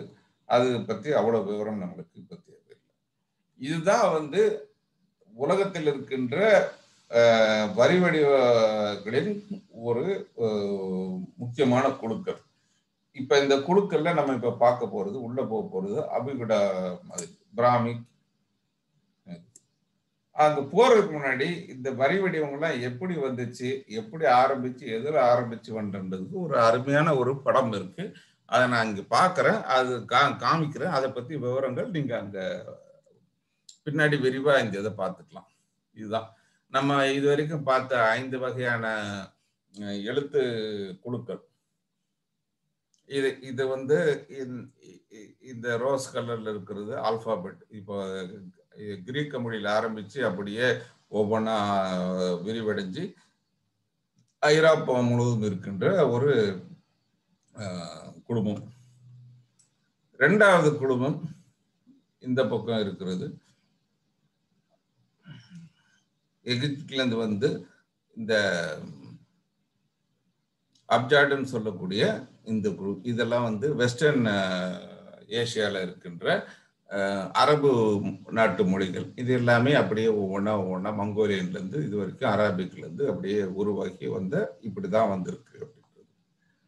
அதற்கடுத்து இங்க நம்ம பார்த்த ஃபீச்சரல் மொழி வந்து கொரியன் மொழி ஒன்று இருக்கு. அதுக்கடுத்து நம்ம பார்க்கறது இப்போ முக்கியமானது எல்லாம் எல்லாமே அடிப்படையா பிராமியிலிருந்து உருவானது. பிராமி எங்கிருந்து வந்துன்றது அது ஒரு கேள்வி. அதை பத்தி நம்ம தகவல் அதை பத்தி ஒரு இது நடத்துறாங்க. அதை பத்தி ஒரு 7 நாள் 15 நாள் வரிசையா நடத்திக்கிட்டே இருக்கலாம். நம்ம அதை பத்தி இப்ப பேச போவது கிடையாது.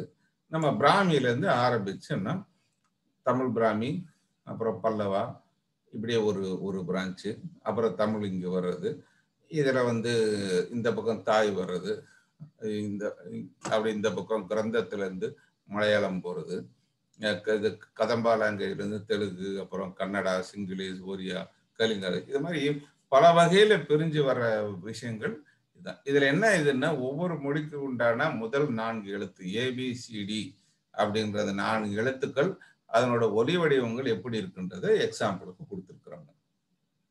இப்போ அராமிக்ல பார்த்தீங்கன்னா XY A Y அந்த மாதிரி இருக்கிறது வந்து ஏபிசிடின்னு இது பண்ணும். இங்கே இங்கிலீஷ் பார்த்தீங்கன்னா லாட்டின் ஏபிசிடி.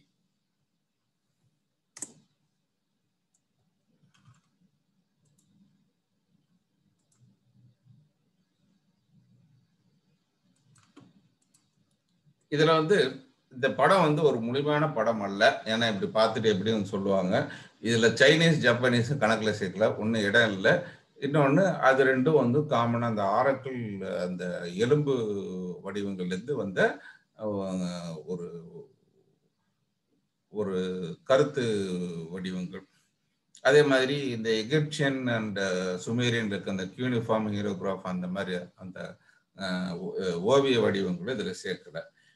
இதே மாதிரி சில விஷயங்கள் அந்த சென்ட்ரல் அமெரிக்காவில் இருக்கின்ற அஸ்டெக், மாயன் போன்ற சில நாகரிகங்களிலும் இருக்கின்றன.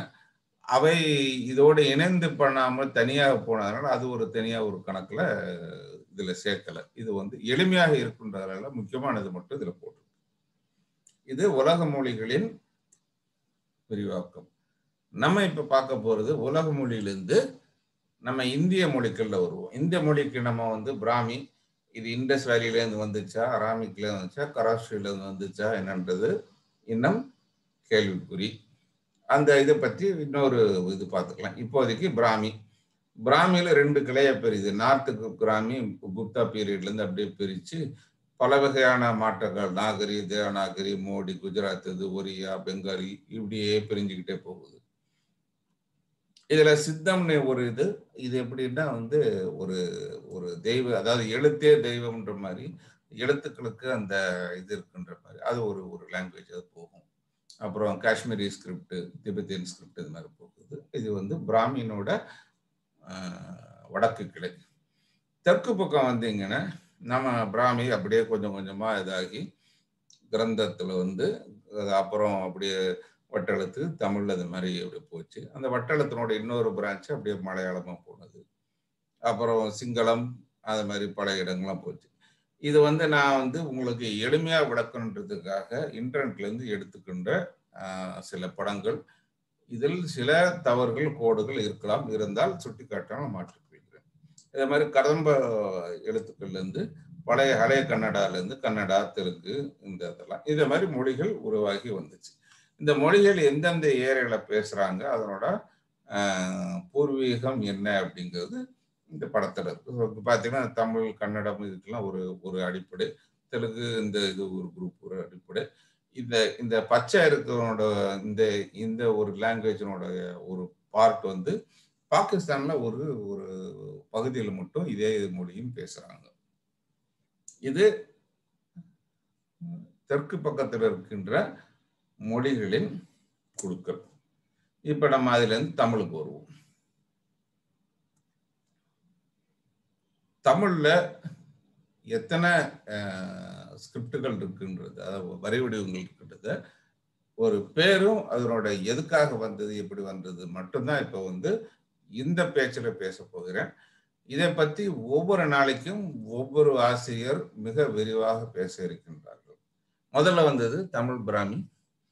இது பல்லவர்களின் முற்காலத்துல வந்து அது அந்த பட்டி புரோகிலிருந்து கொஞ்சம் மாறி வந்து அப்ப இருந்து ஒரு நல்ல அருமையான ஒரு எழுத்தாக்கம். இதன் பிற்காலத்துல இது வந்து வணிகர்களின் உபயோகத்திற்காக இந்த நேரா கோடு போட்டா கணக்குன்னு வருதுன்னு சொல்லி இதெல்லாம் முதல்ல எழுதுனதெல்லாம் கல்லில் வெட்டினது. இதுல வணிகர்கள் கொடுக்க போறப்ப அவங்களுக்கு டாக்குமெண்ட் இதுல நிறைய தேவைப்படுது.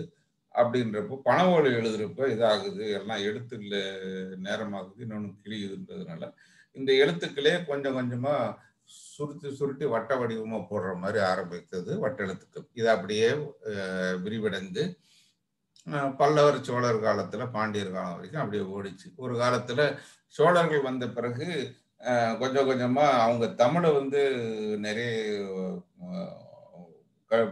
அவங்களோட கல்வெட்டுகளை புகுத்த ஆரம்பிச்சிடும். அது கொஞ்சம் கொஞ்சமா நகர்ந்து இந்த நம்ம தமிழ்நாட்டுக்கு வர புயல் மாதிரி அப்படியே மையம் மாறி அப்படியே மதுரை, திருநெல்வேலி வழியா கேரளா பக்கம் போயிடுச்சு. அங்க போய் அது போய் மலையாளமா மாறிச்சு, கிரந்தம் கூட சேர்ந்துச்சு. அடுத்தது பல்லவ கிரந்தம். அவங்க அந்த பல்லவர் காலத்துல அந்த சமஸ்கிருதம் அவங்களுக்கு ஒரு நல்ல ஒரு பிடித்தமான மொழி. அது போக மற்ற இதுகளையும் பார்த்து கொண்டு இருந்தார்கள். அது வந்து தமிழ்ல எழுத ஆரம்பிக்கிறப்ப அதுக்கு உண்டான ஒலி வடிவங்கள் நிறைய இருக்கிறது. இங்க தமிழ்ல க மட்டும்தான் இருக்கும். அதுல இவங்களுக்கு வேண்டியது அடிஷனலா 3 க. அது இங்க இல்லை. அதனால அதை சேர்த்து அதையும் பேசுற மாதிரி, சம்ஸ்கிருதத்தை தமிழ்ல இது பண்ற மாதிரி, இல்ல தமிழ்லையும் பேசுற மாதிரி ஆரம்பித்தது பல்லவ கிரந்தம். அதை ஆரம்பித்து பல்லவர்கள் என்று சொல்லுகிறார்கள். அந்த கிரந்தத்துல பல்லவர்கள் காலத்துல ஒரு மாதிரி மிக அழகான ஒரு இது, அந்த வரி வடிவங்களாம் கொஞ்சம் கஷ்டமா இருக்கும். ரொம்ப வளைச்சு ஏகப்பட்ட படம் வரைஞ்சி அதை வந்து ஒரு ஒரு ஒரு ஒரு காலிகிராஃபின்னு சொல்லுவாங்க. ஒரு ஒரு அருமையான ஒரு ஓவிய நடையில கொண்டு போனது பல்லவர்கள் தான். அவங்களுடைய அந்த காலத்து கல்வெட்டெல்லாம் வந்து அந்த கிளாஸ்ல பாருங்க, அவ்வளோ அருமையா இருக்கும். இதற்கு பிறகு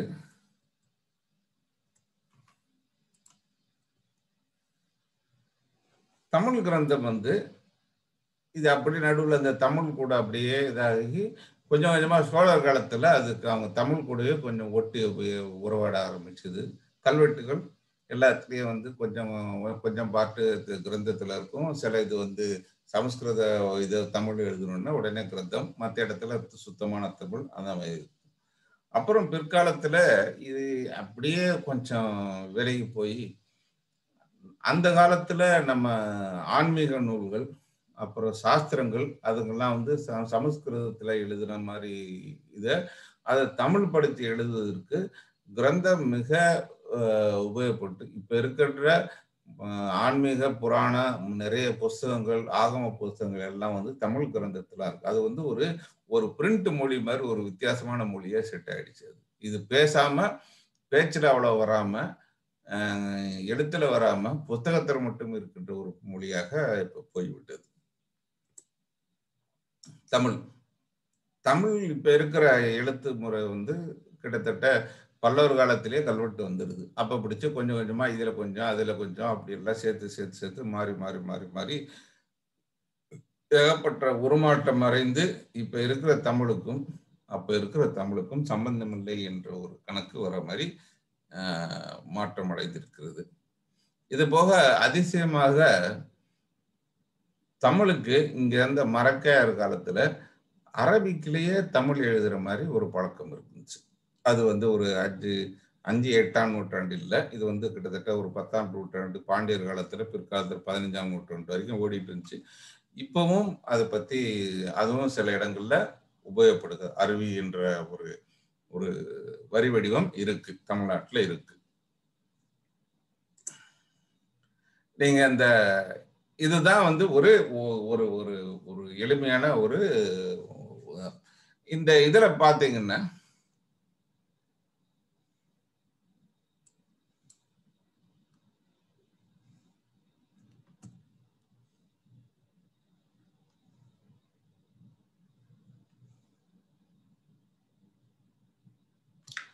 பாலகிருஷ்ணன் அவங்க இந்த இதுல கிராபிக்ஸ் எல்லாம் போடாதீங்க, இது ஒயிட் போர்ட்ல sir white board sharing allow பண்ணாதீங்க, இந்த கோடு போடுறதெல்லாம் வருது.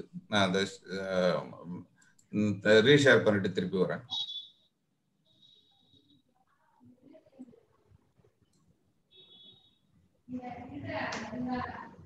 நம்ம பார்த்துட்டு இருந்தது சிவராமூர்த்தி சாருடைய பழங்கால தென்னிந்திய வரிவடிவங்கள்ன்ற புக்கில் மிக அருமையான ஒரு சார்ட் போட்டிருக்கிறாரு. இதுல வந்து எப்படி மௌரியர் காலத்துல இருந்த எழுத்துக்கள் என்ற எழுத்து எப்படி கொஞ்சம் கொஞ்சமா மாறி தமிழுக்கு இதுல இது பண்ணி பல்லவர் காலத்துல இஷ்வாகு காலத்துல எப்படி வந்தது, அப்புறம் சாலங்காயா பல்லவர் காலத்துல எப்படி மாறுச்சு, அப்புறம் கிரந்தமா எப்படி போச்சு, தமிழா எப்படி போச்சு, வட்டெழுத்துல எப்படி மாறுச்சு, அதுக்கு பிறகு சோழர் காலத்துல எப்படி எல்லாம் வந்து கிரந்தம் எப்படி இருந்துச்சு, தமிழ் எப்படி இருந்துச்சு, வட்டெழுத்து எங்க போச்சு பாருங்க, அதோட நின்று போயிடுது. ஒரு பாண்டியர் காலத்துல எப்படி போச்சு, பிற்கால சோழர் காலம் விஜயர் காலத்துல வந்து எந்த அளவுக்கு அது மாறுச்சு, அதே மாதிரி சாளுக்கியர்களோட மொழி வந்து எப்படி மாறுச்சு, அதை பத்தி மிக விரிவான ஒரு ஒரு ஒரு சார்ட் போட்டிருக்காரு. இந்த புஸ்தகம் எல்லாரும் மொழி வரிவடிவங்களை பத்தி இருக்கிறவங்க முக்கியமா படிக்க வேண்டிய ஒரு அருமையான புஸ்தகம். இப்படி தமிழ்ல வந்து பலவிதமான வரிவடிவங்கள் இருக்கின்றன. இதில் தமிழ் பிராமியை பற்றி திரு சசிகலா மேடம் அவர்கள் நாளைக்கு பேச இருக்கிறாங்க. வட்டெழுத்து பற்றி பொன் கார்த்திகேயன் ஞாயிற்றுக்கிழமை இல்ல திங்கட்கிழமை பேசுகிறார். பல்லவ கிரந்தம் பற்றி திரு சௌந்தரி மேடம் மிக விரிவாக பேச இருக்கிறார்கள். சாரி, இது விஜய் விமல் பேச இருக்கிறார். தமிழ் கிரந்தம் அது இரண்டும் சென்ற கலவையை பற்றி சௌந்தரி மேடம் பேசுறீங்க. இது இந்த 4 இதுவும் பத்தி பேசுறாங்க. அதுவும் பிற்கால தமிழை பத்தி உதயகுமார் இதுக்கு பிறகு என்ன வருதுன்றது உதயகுமார் பின்னாடி உதயசங்கர் பின்னாடி பேச இருக்கிறார். அதனால இந்த இதை பத்தி இப்போதைக்கு நான் விவரம் பேசல. இதில் காணாத சில விஷயங்களை பற்றி மட்டும் சொல்லிவிட்டு இந்த நிகழ்ச்சியை முடித்துக் கொள்வோம்.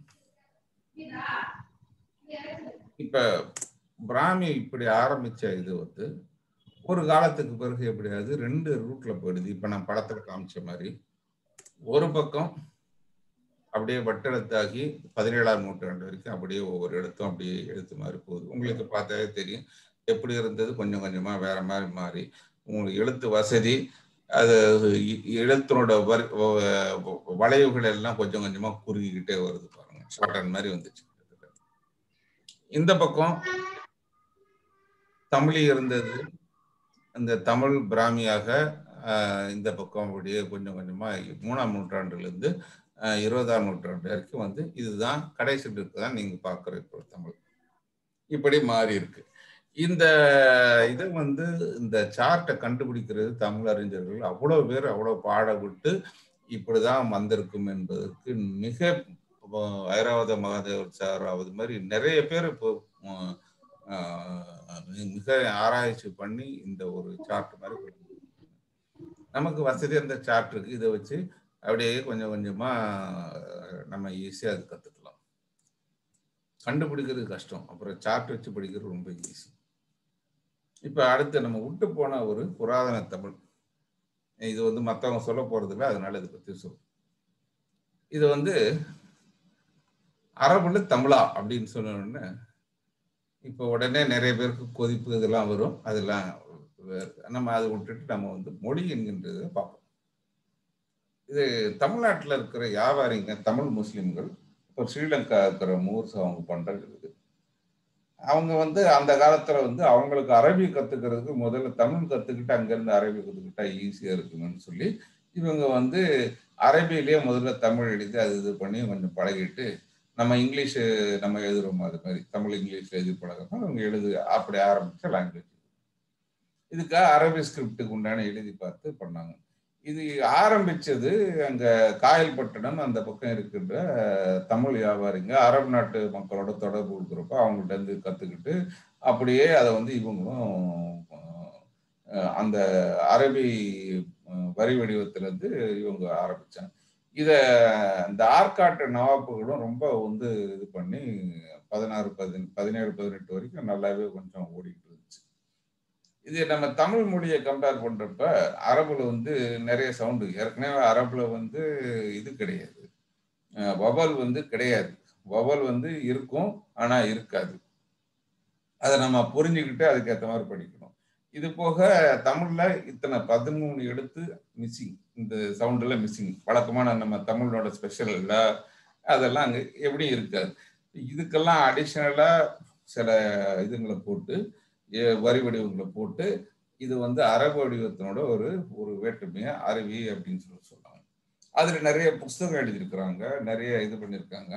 இப்பவும் கீழக்கரையில அந்த ஜும்மா மசூதியில ஒரு அருமையான ஒரு கல்வெட்டு இருக்குது, டாம்ஸ்டோன். அது வந்து அரபியில தான் எழுதியிருக்கிறாங்க. அது ஏதோ எழுதியிருக்க விடாம நம்ம பொறுமையா படிச்சு பார்த்தா சுத்தமான தமிழ். அது அது வந்து நடுகள், சொல்ல போனா அது நடுகள், அரபியில இருக்கிற ஒரே ஒரு நடுகள், வட்டெழுத்து நடுகள் பார்த்திருப்பீங்க நீங்க. இந்த ஹரே கன்னடா பார்த்திருப்பீங்க, பிராமி பார்த்திருப்பீங்க. நீங்க வந்து இப்பதான் முதல் அரபி நடுகள் பார்க்குறீங்க. இன்னைக்கும் மதரசாக்கள்ல, அதாவது அந்த பள்ளிவாசல்ல இருக்கிற பள்ளிக்கூடங்கள்ல இந்த அரபி அடிப்படை ஓரளவுக்கு சொல்லி கொடுத்துட்டு இருக்காங்க. நீங்க இங்க பாக்குறது அந்த அரபியில் எழுதுன, இங்க இப்படி படிக்கிற மாதிரி எழுதுன ஒரு ஒரு வாசகம். இதுவும் தமிழில் ஒரு வரி வடிவம். அப்புறம் அடுத்து நம்ம பார்க்கிறது, தமிழ் வந்து தமிழ்ல தான் எழுதணுமா, வேற எதுலையும் எழுதக்கூடாதா அப்படின்றப்போ வந்து, அப்போ உலகளாவில ஆங்கிலேயர்களும் நம்மளை பிடிச்சாச்சு, அவங்களும் ஆட்சி செய்ய ஆரம்பிச்சாங்க. அப்போ வந்து அதுல அந்த மாதிரி மொழியில எழுதுறன்றப்போ வந்து ஏகப்பட்ட பிரச்சனை வந்துச்சு. தமிழ்ல வந்து ஆங்கிலத்தில் எழுதணும், சில பேர்கள் சரியா எழுதணும் அப்படின்னா என்ன பண்ணணும், அதற்குண்டான விஷயங்கள் எப்படி நடந்ததுன்னு பார்ப்போம். இதுல ரொம்ப எளிமையான ஒரு முறை வந்து தங்கிலீஷ். அது என்னன்றது அப்புறம் பார்ப்போம். அதற்கடுத்து தமிழ் ஷார்ட்ஹேண்ட். மூணாவது ஹார்வர்டு கியோட்டோன்னு சொல்லிட்டு ஒரு மெத்தட். இது வந்து கேபிட்டல் லெட்டர்ஸ் அதெல்லாம் யூஸ் பண்ணி அந்த இங்கிலீஷ் இல்லாத நிறைய ஒலி வடிவங்கள், அதாவது இதெல்லாம் வந்து சரியா தமிழ்னோட ஒலி வடிவங்களை சரியா பிரதிபலிக்கிற மாதிரி. ஏன்னா இங்கிலீஷ்ல 4 எழுத்து ஒன்னா சேர்த்தா இது எப்படி சொல்றன்றது சொல்ல முடியாது. அந்த குழப்பம் என்னைக்குமே இருக்கு. அதுக்கடுத்து IASTன்னு ஒரு மெத்தட் வந்துச்சு. இது வந்து இந்த சமஸ்கிருதம் அதெல்லாம் இது பண்றதுக்கு உண்டான ஒரு ஃபோனட்டிக்.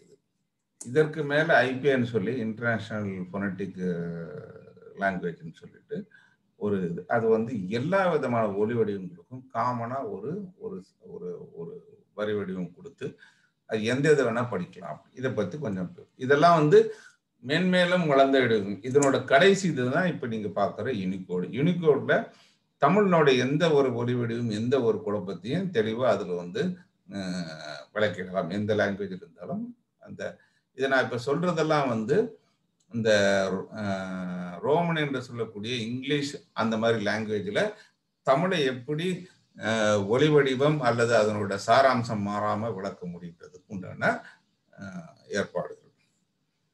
சரி, இப்ப முதலுக்கு வருவோம். தங்கிலீஷ்னு சொல்றீங்களா, அது என்னது? இது இன்னைக்கு தேதியில இன்னைக்கு வாட்ஸ்அப்ல போனீங்கன்னா வாட்ஸ்அப்ல இங்கிலீஷ் கீபோர்டு தான் இருக்கு முக்காசி பேர். ஆனா நம்மளுக்கு வந்து நிறைய பேருக்கு இங்கிலீஷே தெரியாது. ஆனா வந்து இங்கிலீஷ்லயும் பேசணும், தமிழ்லையும் ஜாலியா கலடா பண்ணணும். அப்ப என்ன பண்றோம், என்னப்பா சாப்பிட்டியா அப்படின்னா சாப்பிட்டியா அப்படிதான். இப்படி பண்றதுதான் தங்கிலீஷ்.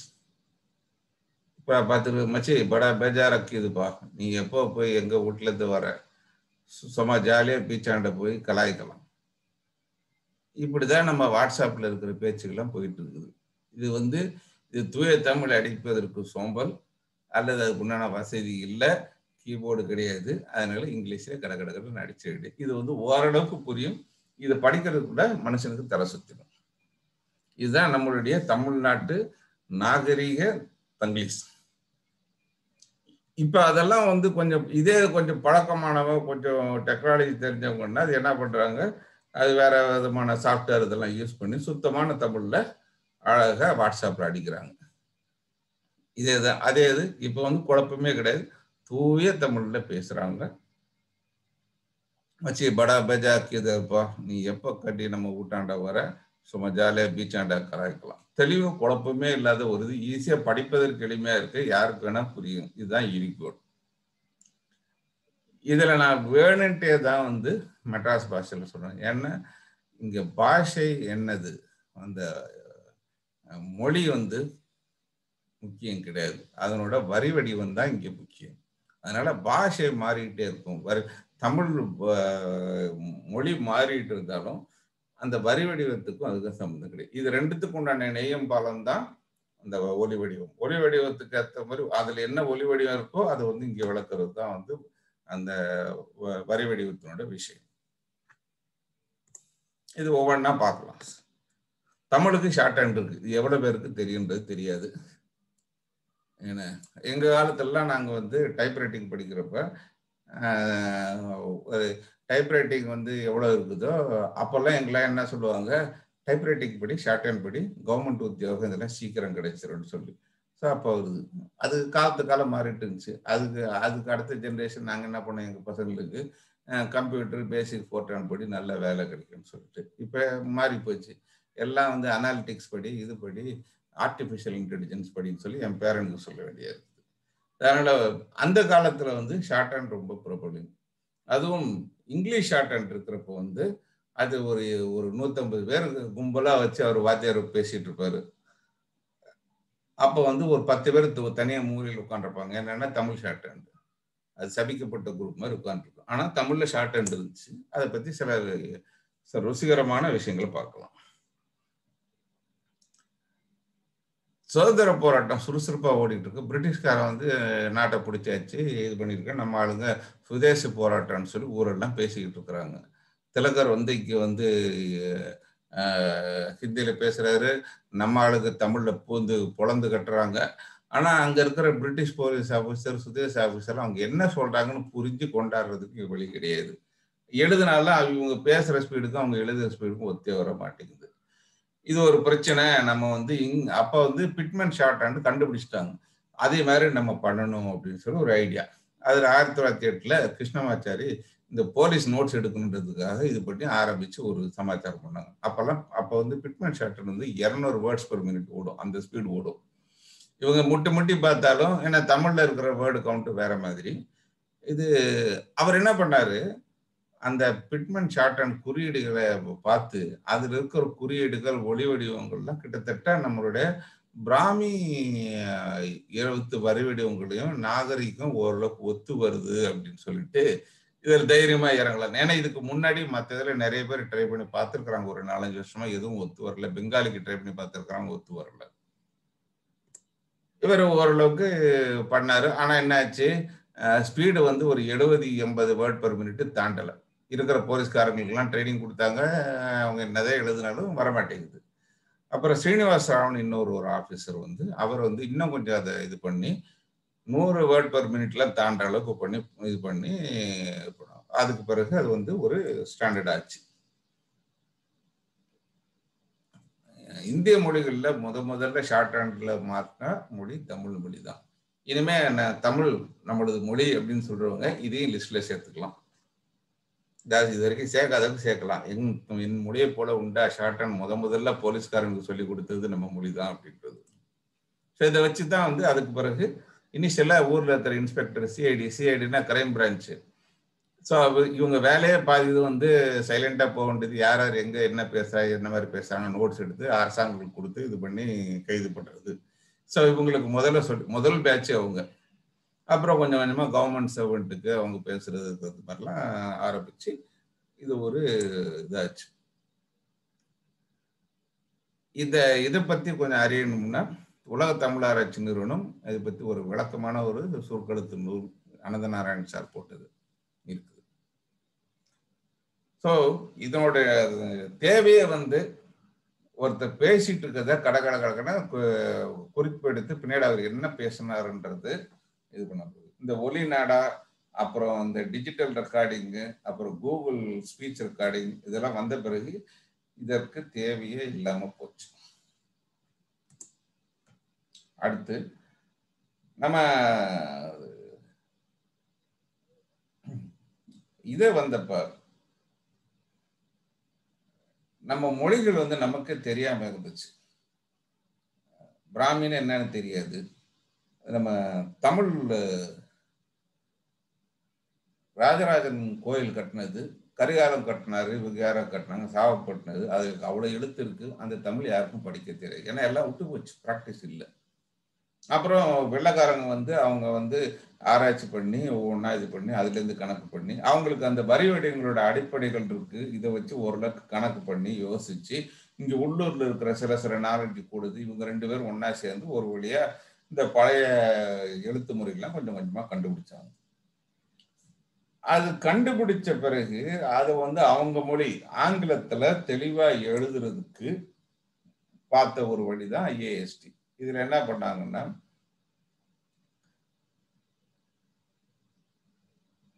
இதை வந்து என்னன்னா 84ல சாரி 1884 தப்பா எழுதியிருக்கிறேன். 1884ல வில்லியம் ஜோன்ஸ் அவங்களாம் ஆராய்ச்சி பண்ணிட்டு போய் சொல்லிட்டாங்க, நாங்கள் இந்த மாதிரிலாம் கண்டுபிடிச்சிட்டு இருக்கிறோம், ஆனால் அது இங்கிலீஷில் எழுதுறதுக்கு இதுதான் வழி, இந்த மாதிரி நாங்கள் மெத்தடை ஃபாலோ பண்ணோம் அப்படின்னு சொல்லிட்டு இது பண்ணோம்.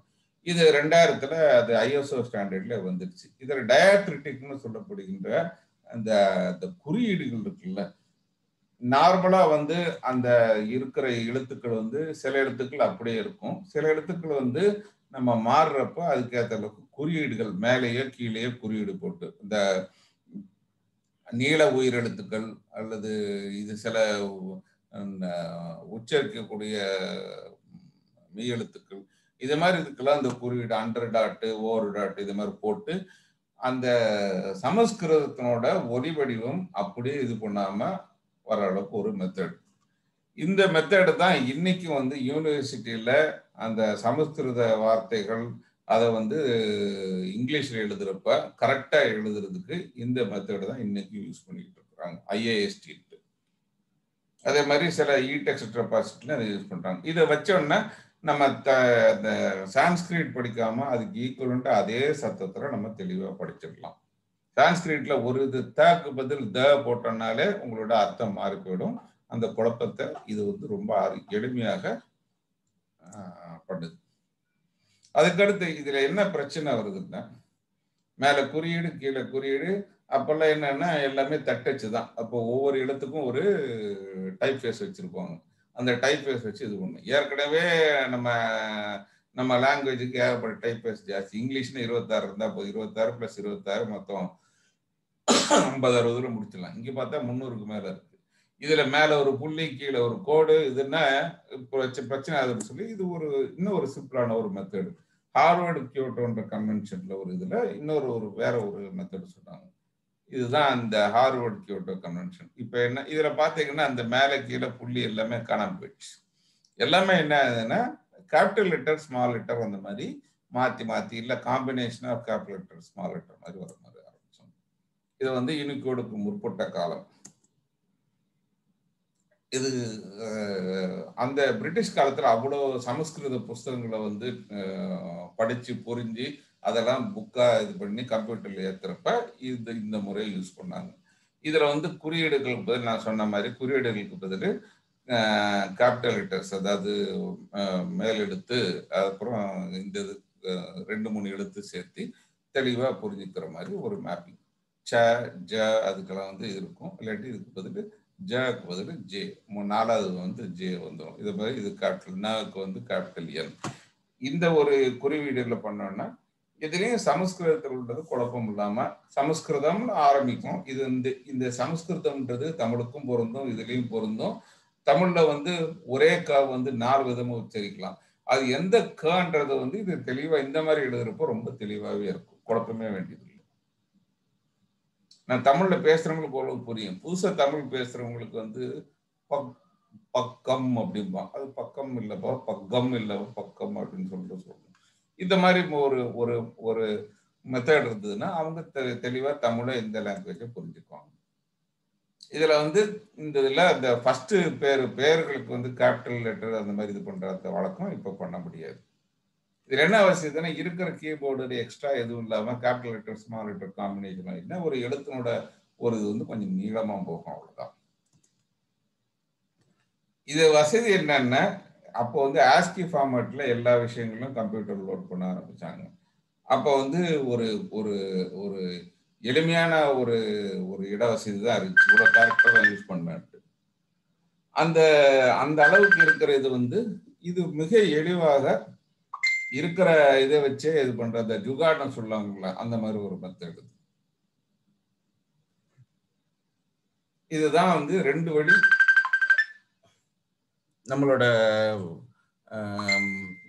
நம்மளோட பிராமிக்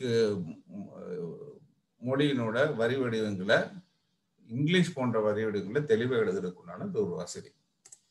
இதுல எப்படி இருக்குன்னு பார்ப்போம். இதுதான் ஒரு எக்ஸாம்பிள். இப்ப தமிழுக்கு உண்டான இது வந்து இந்த 2 வந்து IASTயும் IPAவும். இந்த இதுல பாத்தீங்கன்னா தெளிவா இதை எப்படி உச்சரிக்கணும்ன்றது தெளிவா இது மாதிரி இருந்தாங்கன்னா யார் வேணா புதுசா படிக்க வரவங்க கூட யாரும் சொல்லித்தருவாங்க, அவங்களும் ஈஸியா படிச்சுக்கலாம்.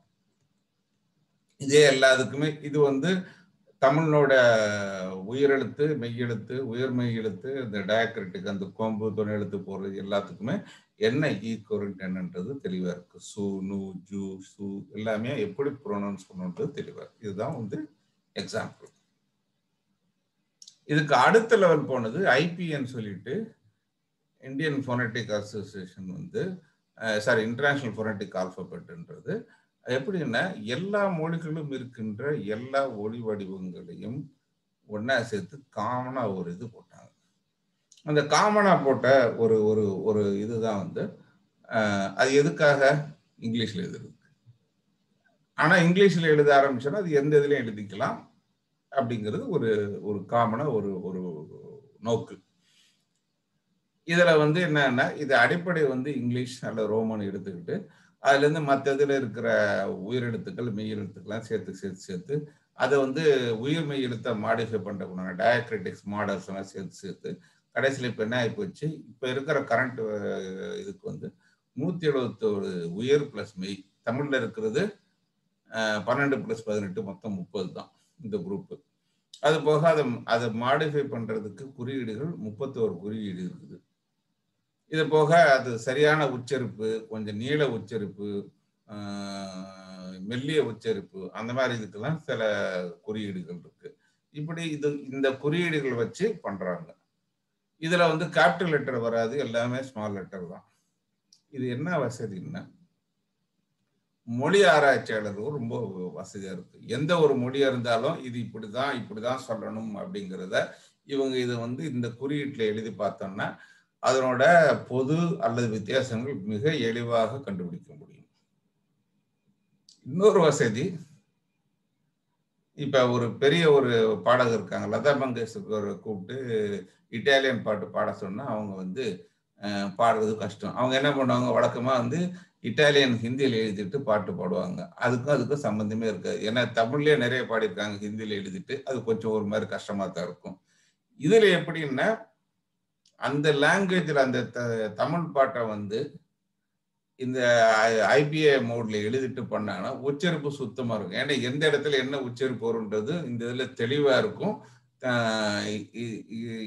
இதுல அது ஜேசாஸ் பாட்டுல வந்த குழப்பம் மாதிரி இந்த இதுல வராது.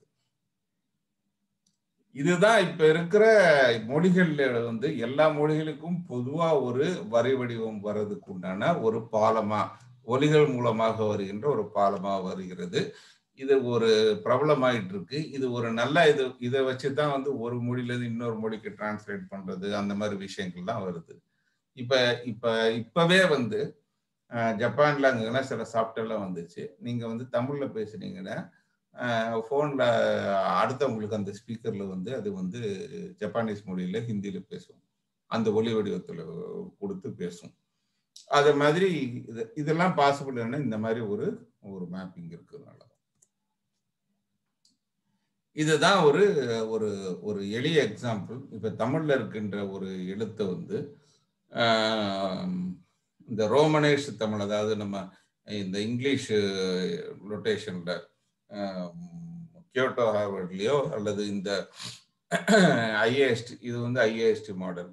இது வந்து ஐஏஎஸ்டி இதுல இந்த மேலே கீழே வச்சு இப்போ ரொம்ப தெளிவா பாருங்க, சக்கலரும் நம்ம நார்மலா போட்டோன்னா எஸ், சக்கலரும்னு எஸ் போடுவோம், இது வந்து சி போடணும், அதை வந்து சரியான உச்சரிப்பு.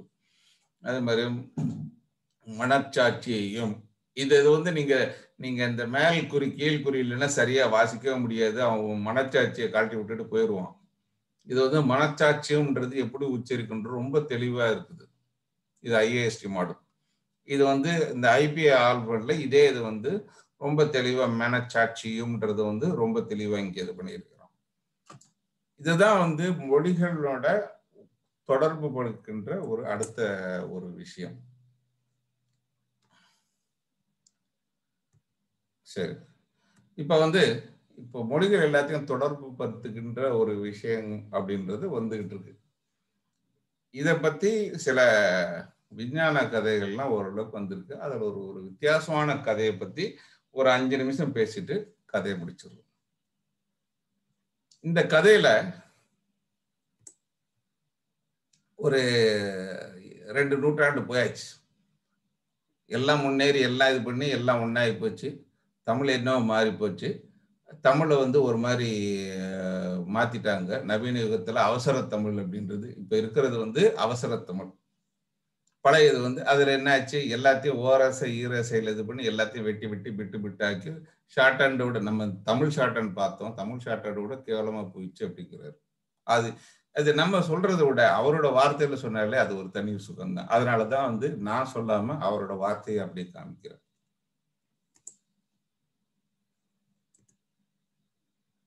இது எப்படின்னா, தமிழ் வந்து லாஜிக்கல் வேர்ட்ஸும் யூஸ் பண்ணுதான். ஆ போட்டேன்னா நெகட்டிவ்.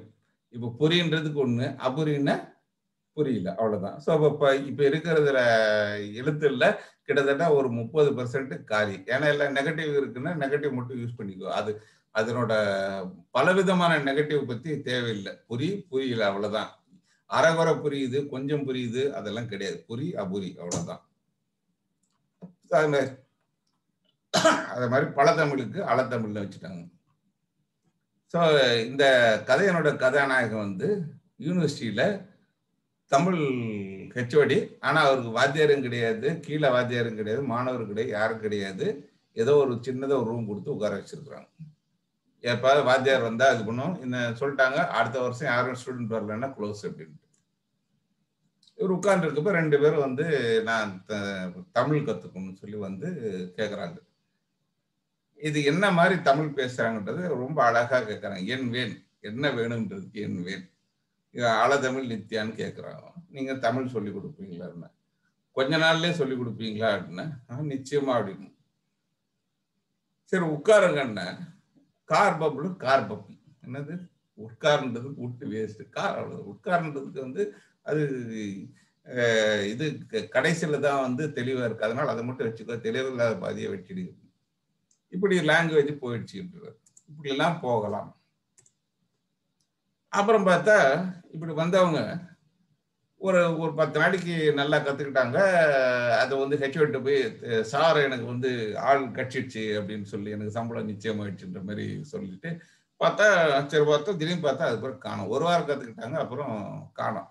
இவனு தேடி தேடி பாக்குறாங்க, எங்க போனாங்களேன்னு. நான் சொல்லிட்டேன், நீ சும்மா கதை சொல்லிட்டு இருக்கிற, இல்லைன்னா அடுத்த வருஷம் இது கட்டு அப்படின்னு. ஊரெல்லாம் தேடி பார்த்து இந்த பிரியா படத்துல வர மாதிரி தமிழ் பாட்டெல்லாம் எல்லா இடத்துலயும் பாடு பார்க்கிறாரு. யாரும் இந்த பழந்தமிழ் பாட்டு யாரும் கேட்கற மாதிரி இல்லை. கடைசியில ஒரு நாளைக்கு டிஃபன் சாப்பிட்டு இருக்கிறப்ப அந்த கேன்டீன்ல பார்த்தா சுத்தமான தமிழ்ல 2 பேர் பேசிட்டு இருக்கிறாங்க. ஏன்னா என்னைக்கு வராங்க அவங்க வராங்க, இன்னும் 2 தினத்தில் வருகிறார்கள், செய்தி அனுப்பிவிட்டா, ஏன்னா நல்ல கற்புள்ள தமிழ்ல அனுப்பிச்சுட்டேன் அப்படின்றாங்க. ஆஹா கிடைச்சிட்டாயா பார்ட்டி அப்படின்னு சொல்லிட்டு அவங்கள்ட்ட போய் கேட்கறான். என்ன பாச்சு நீங்களா, இது யாரு என்னன்னா அவங்க 2 பேரும் முழிக்கிறாங்க. ஆனா பார்த்தா நான் சொல்லி கொடுத்த 2 பசங்க இல்லை அப்படிங்கிறாங்க. ரொம்ப அவங்கள்ட்ட விசாரிச்சா, நீங்க யாருப்பா என்ன இதுன்னு கேட்ட உடனே 2 பேர் என்கிட்ட படிச்சாங்களா, அவங்களோ நீங்க அவங்களுக்கு சம்பந்தமா அப்படின்னா அவங்க 2 திரு முடிச்சுட்டு நீர்தானா அது அப்படின்னு அவங்க 2 சொல்லி கொடுத்தது அப்படின்னா உடனே அவங்க எங்க போனாங்க, அவங்க எனக்கு வேணுமே அப்படின்னு அவங்க ஊருக்கு போயிட்டாங்க அப்படின்னு. சரி அப்ப நீங்களாவது வாங்க அப்படின்னா, சார் நான் வந்து உங்க வீட்டுக்கு வரணும், அவசரம் வரணும், நீங்க வாங்க உங்க வீட்டுக்குன்னு சொல்லி அட்ரஸ்லாம் கொடுத்து சீக்கிரம் வாங்க சார்னு சொல்லிட்டு அவங்க கிளம்பி போயிட்டாங்க. உடனே இவர் ஓடி போய் அவங்க ஹெச்ஓடிட்ட சொல்லி இந்த மாதிரி இருக்குது, அவங்க கிடைச்சிட்டாங்க, இன்னும் 2-3 பேர் வராங்களா அப்படின்னு சொன்னோன்னே, நீ இந்த சுத்தா புதுசா கதெல்லாம் சொல்லிக்கிட்டு இருக்காது, அதெல்லாம் வேணாம் அப்படின்னு சொல்லிட்டு நீ இப்போ முதல்ல போய் அவங்க கூப்பிட்டு அப்புறம் பார்க்கலாம் அப்படின்னு. இவர் வேலை மறுக்கிட்ட அந்த ஒரு 4 வார்டு தள்ளி ஒரு டொக்குல இருக்குது. அந்த இடத்துல பார்த்தா அந்த இடத்துல வீடே காணோம், ஒரு அட்ரஸ் கொடுத்துருக்குறாங்க. பார்த்தா பினாமி. நொந்து போய் வீட்டுக்கு வந்து பார்த்தா வீட்டில் போலீஸ் நிற்குது. என்னென்ன இம்மீடியட்டா ஹெட் குவார்ட்டர்ஸ் வர சொல்றாங்க. பார்த்த நேரம் இவரை அள்ளிட்டு போய் கண்ட்ரோல் ரூம் கூப்பிட்டு போயிட்டாங்க. கண்ட்ரோல் ரூம் ஒரே பரபரன்னு இருக்குது. என்னங்கடான்னா அங்க ஒரு மெசேஜ் வந்திருக்கு, இந்த மெசேஜ் யாருக்குமே புரியல படின்னு. இது வந்து அப்போ வந்து உலக பொது எழுத்துன்னு சொல்லி இப்போ இருக்கிற எல்லா எழுத்தையும் ஒன்றா சேர்த்துச்சு. இப்போ நான் சொன்னேன்ல ஐபிஎஸ் சொன்னேன்ல, ஐபிஐக்கு ஒரு லெவல் மேலே போயாச்சு. எல்லாரும் ஒரே ஒரு ஸ்கிரிப்ட் தான், அதுதான் எழுதியிருக்கிறாங்க. எந்த லாங்குவேஜ்னு அந்த ஸ்கிரிப்ட் எழுதிக்கலாம். முதல்ல இருந்து இந்த லாங்குவேஜ் சொன்னானே ஈஸியாக படிச்சுக்கலாம். ஆனால் இது இந்த பிரச்சனை என்னன்னா, இந்த காமன் ஸ்கிரிப்ட் தானே இருக்கிற லாங்குவேஜ் தெரியல. இவர் பார்த்த உடனே இது பழந்தமிழ் அப்படின்னாரு, அழத்தமிழ் அப்படின்ட்டாரு. சரி, உடனே என்லிக் புரிவை புரிவை புரிய வைங்கன்றதுக்கு புரிவை புரிவை இது மாதிரி இருக்கு. உடனே சரி எல்லாத்தையும் நல்லா இருக்கு, சரி நாங்க வந்து சீக்கிரம் படையெடுக்கிறோம், முதல் தாக்குதல் வருது, இதுதான் மேட்ரு அப்படின்னு சொன்னோன்னே, ஆகா நம்மளை வந்து அந்த காலத்திலையும் விடுதலை புலிகள் இது மாதிரி நிறைய மக்கள் இருக்கிறாங்க போல இருக்குது அப்படின்னு சொல்லிட்டு உடனடியாக அந்த கிரகத்துக்கு அனுப்பிச்சு இது கண்டுபிடிச்சு உடனே அந்த ஒரு இது பண்ணோம். இது என்ன ஆச்சுன்னா, வேறு கிரகத்து ஒற்றர்கள் இங்கே வழக்கில் இல்லாத ஒரு மொழியில் வந்து கற்றுக் கொடுத்து அந்த மொழியில வந்து இவங்க மெசேஜ் அனுப்பிச்சு பேசி இதை வேற யாரும் கண்டுபிடிக்க முடியாம ஆல்மோஸ்ட் சக்சஸ்ஃபுல்லா ஒரு ஒரு ஒரு படையெடுப்பு முடிக்கிற அளவுக்கு பண்ற அளவுக்கு தமிழ் உதவி பண்ணியிருக்கு. இதுதான் கதை. இதனோட அடி இது என்னன்னா, இதோட அவரோட வேலை காலி. இப்ப அதுக்கு பேர் வேற வேலை கொடுத்துருக்காங்க, அமைதி துறையில அசதி பிரிவு. அது என்னங்க அசதி பிரிவுன்னா, சதி பண்றவங்களை முறியடிக்கிறது தான் அசதி, அசதியம். இந்த பிரிவில் அவருக்கு வேலை கொடுத்துருக்குறோம். அதனால யார் யார் என்னென்ன மாதிரி சங்கத்தை பேசினா இல்லை இனிமேல் பழந்தமிழ்ல பேசினாலும் நாங்கள் பிடிச்சிருவோம் அப்படின்னு. இது எழுதுனது சுஜாதா, வேற யார்?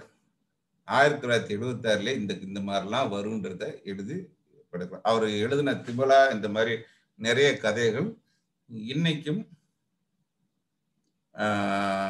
நிகழ்வாக நடந்து கொண்டிருக்கின்றன. ஆனா நம்ம ஆண்டவனிடம் பிரார்த்திப்போம், இது நடந்து விடக்கூடாது. இதை நடக்காமல் செய்வது நமது கைதான் இருக்குது. நமது தமிழ் நம்மளது இது புரிஞ்சு ஒரு ஒரு ஒரு நூற்றாண்டுக்கு முன்னாடி ராஜராஜன் கோயிலுக்கும் அசோகருக்கும் நடந்த கதை திருப்பி நடந்துவிடக்கூடாது. அங்க இருக்கிற கல்வெட்டு யாரும் படிக்க முடியாத ஒரு கொடுமையான நிலைமைக்கு ஆகாத மாதிரி நமக்கு ஆகாம நமது தமிழை படிப்போம், நமது தமிழ் வரி வடிவங்களை கற்றுக் கொடுப்போம், நமது குழந்தைகளுக்கு தமிழ் சொல்லிக் கொடுப்போம். தமிழ் இருக்கட்டும், தமிழ் வாழ்க, தமிழ் வளர்க, தமிழ் யூனிகோடிலும். இதுல முக்கியமான விஷயம் என்னன்னா, தமிழ்ல மட்டும் எழுதுனா தமிழ்லே தான் வெளியே போகுது. தமிழ் வந்து பல மொழிகளையும் எழுத சொல்லி உலகமெங்கும் தமிழின் புகழை பல மொழிகளில் எழுதி பரப்புவோம். வாழ்க தமிழ்.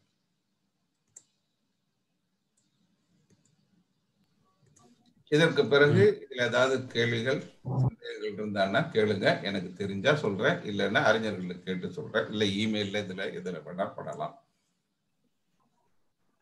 இதற்கு பிறகு இது சம்பந்தப்பட்ட மற்ற விவரங்களையும் என்னுடைய யூடியூப் சேனலில் சப்ஸ்கிரைப் பண்ணீங்கன்னா இந்த வீடியோவையும் இதையும் இன்னொரு தடவை பார்க்கறதுக்கு உங்களுக்கு வாய்ப்புகள் கிடைக்கும். மிக்க நன்றி. நன்றி ஐயா. இந்த தமிழ் வரி வடிவங்களினுடைய வளர்ச்சி குறித்து ஏராளமான கருத்துக்களை பதிவு செய்திருக்கின்றீர்கள்.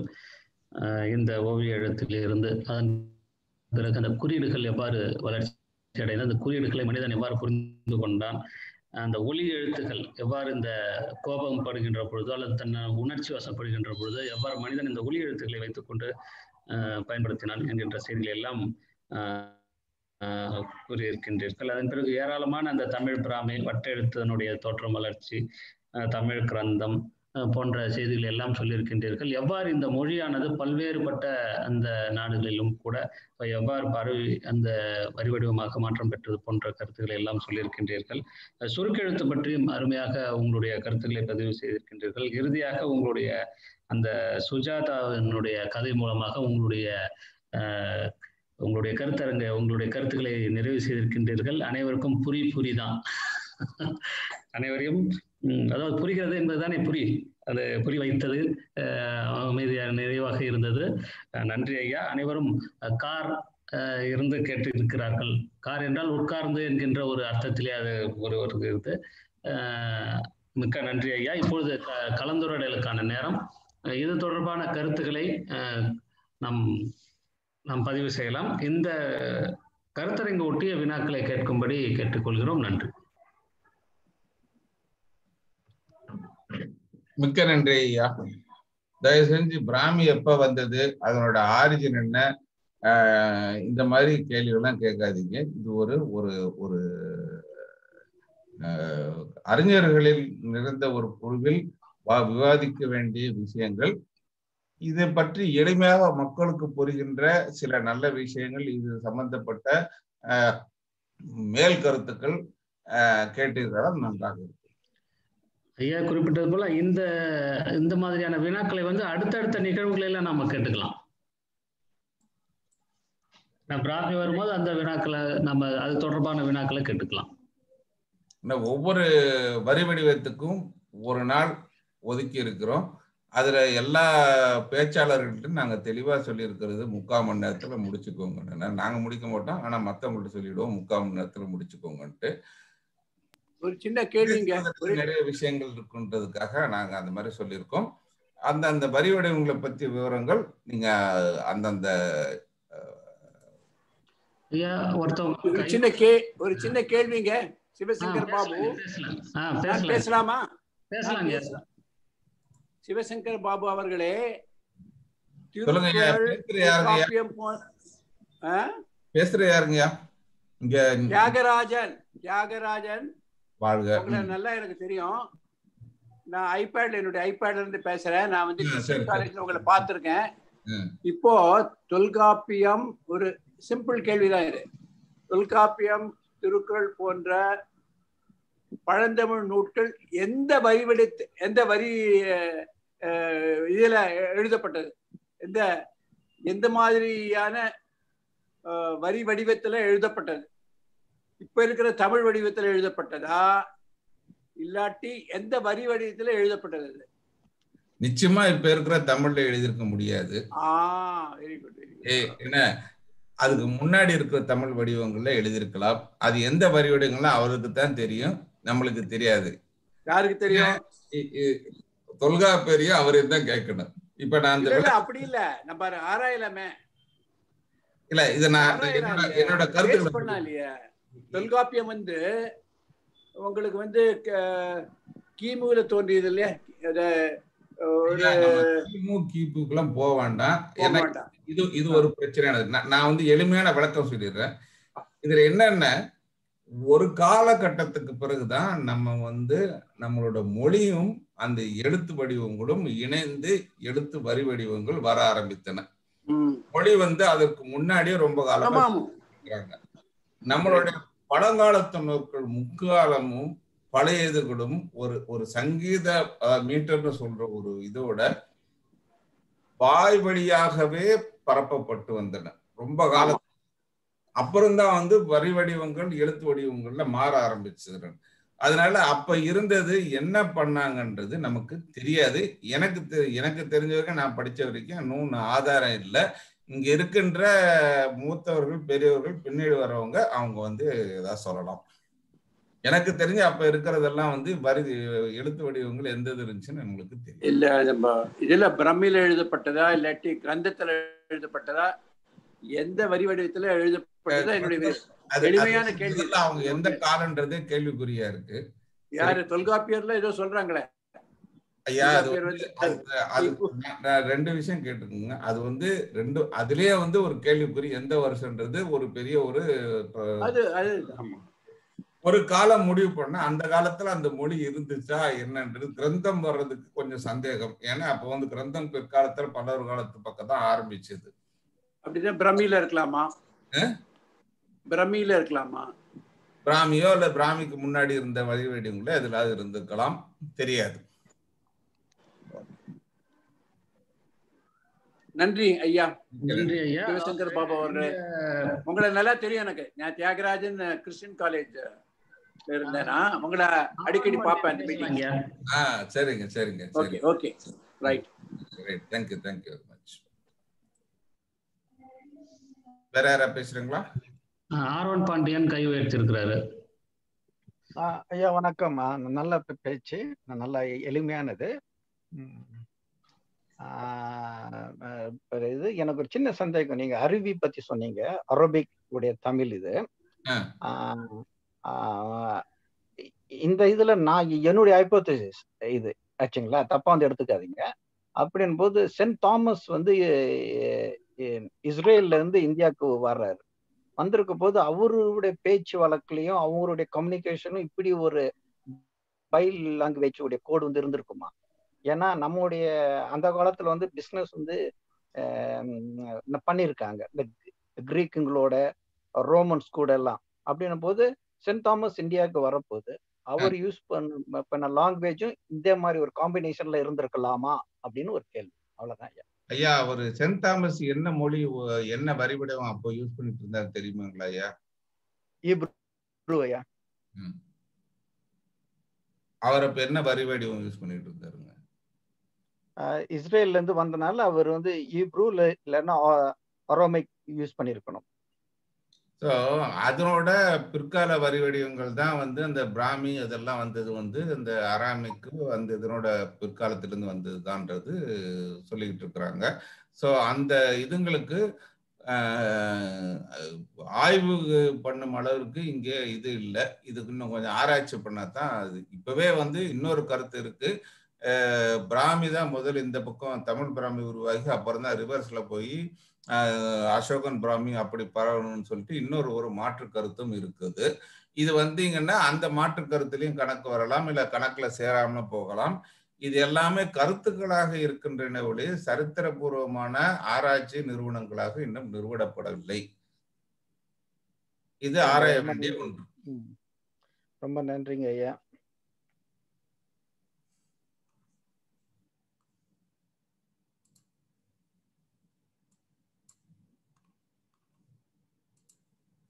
வேற யாரும் கருத்து பதிவு பண்றீங்களா?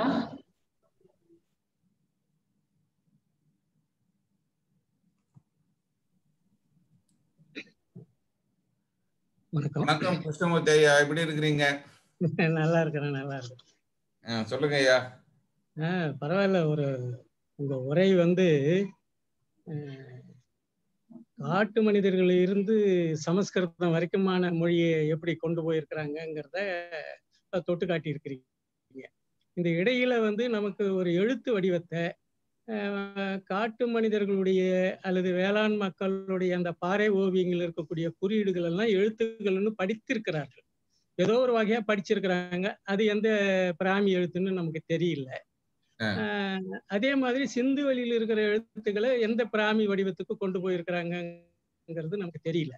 ஆனா பிராமி வடிவத்திலிருந்து தான் வட இந்திய மொழிகளும் தென்னிந்திய மொழிகளும் தோன்றி இருக்கிறதாக சொல்லப்படுகிற கருத்தை நீங்க வலியுறுத்தி இருக்கிறீங்க. நான் வலியுறுத்தல ஐயா, நான் எதுவுமே வலியுறுத்தல. எனக்கு வந்து ஏற்கனவே வலி ஜாஸ்தியா இருக்குது, உறுத்திக்கிட்டு தான் இருக்கு. இல்ல நீங்க அது சொன்னதே வடக்குல இருந்து தெற்கு வந்திருக்கலாம், இதுதான் பெரும்பாலும் சொல்றது. மாதிரி தெற்கு போயிருக்கலாம்.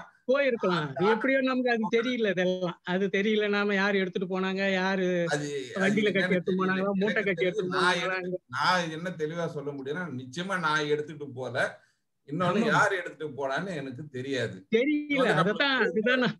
அறிஞர்கள் வகையில நம்ம விவாதிக்க வேண்டிய ஒரு விஷயம், ஒரு பொருள் தான், நல்ல விஷயங்கள் தான். அதைத்தான் நாம சொல்றது. அது யார் எடுத்துட்டு போனாங்க, வடக்கு இருந்து தெற்க வந்ததா, தெற்க இருந்து வடக்கு போனதா, அப்படி மூட்டை கட்டி எடுத்து போனாங்களா, வண்டியில கட்டி எடுத்துட்டு போனாங்களாங்கிறது நமக்கு தெரியல. அதை நாம ஆராயப்பட வேண்டியதா இருக்குதுங்கிறது. ஆராய்ஞ்சுக்கிட்டு தான் இருக்காங்க, திருப்பி திருப்பி இல்ல. இப்ப அதான் தொடர்ந்து நமக்கு வந்து இந்த ஆய்வுகள் 1700 நீங்க சொன்ன மாதிரி 1784 ஆராய்ச்சியாளர் மட்டும்தான் அலசி காய போட்டுட்டு இருக்காங்க. வேற யாரும் அந்த போறதே பானர்ஜி எடுக்கின்ற முயற்சி வந்து பாமர மக்களுக்கும் இதை பத்தி கொஞ்சம் கொஞ்சம் விஷயம் தெரியும். எவ்வளவு பண்டிதம், மொழியில பண்டிதம் இருந்தாலும் முன்னாடி என்னென்ன நடந்திருக்குதுங்கிறது தெரிஞ்சுக்கிறது ஒரு பெரிய வாய்ப்பு தான். வாய்க்கால் இல்லாம வந்து பாசனத்தை உருவாக்க முடியாது. அத மாதிரி 1884க்கு முன்னாடி 1874 பானர்ஜி வந்து அந்த என்ன சிந்துவெளி எழுத்துக்களுக்கு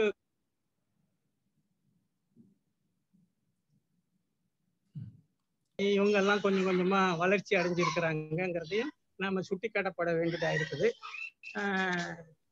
எல்லாமே நாம போயிட்டு இருக்கிறோம். திடீர்னு வந்து மொழி எழுத்துக்களை வந்து கிரந்தம் வடிவம் இருக்குது, ஆனா சமஸ்கிருதம் வந்து திடீர்னு உள்ள நுழைஞ்சிருக்குது. இந்த மாதிரியான செய்திகளையும் நாம பார்க்க வேண்டியதா இருக்குதுங்கிறது உங்களுடைய ஆய்வு. உங்க கருத்து ரொம்ப சிறப்பா இருக்குது. ரொம்பவும் என்ன சொல்றது, ஆராய்ச்சிக்குரியதுன்னு மட்டும் இல்லாம சிந்தனைக்குரியதாகவும் உங்களுடைய கருத்து இருக்கு.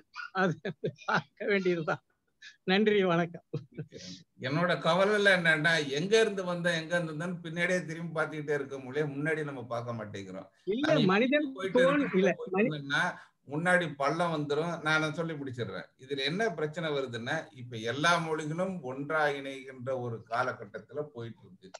இப்ப அதுக்கு தமிழ் தயாரா, அந்த அளவுக்கு தயாராகிறதா, அதையும் நம்ம பார்க்கணும். ஆமா, மொழி மனிதன் சார்ந்தது.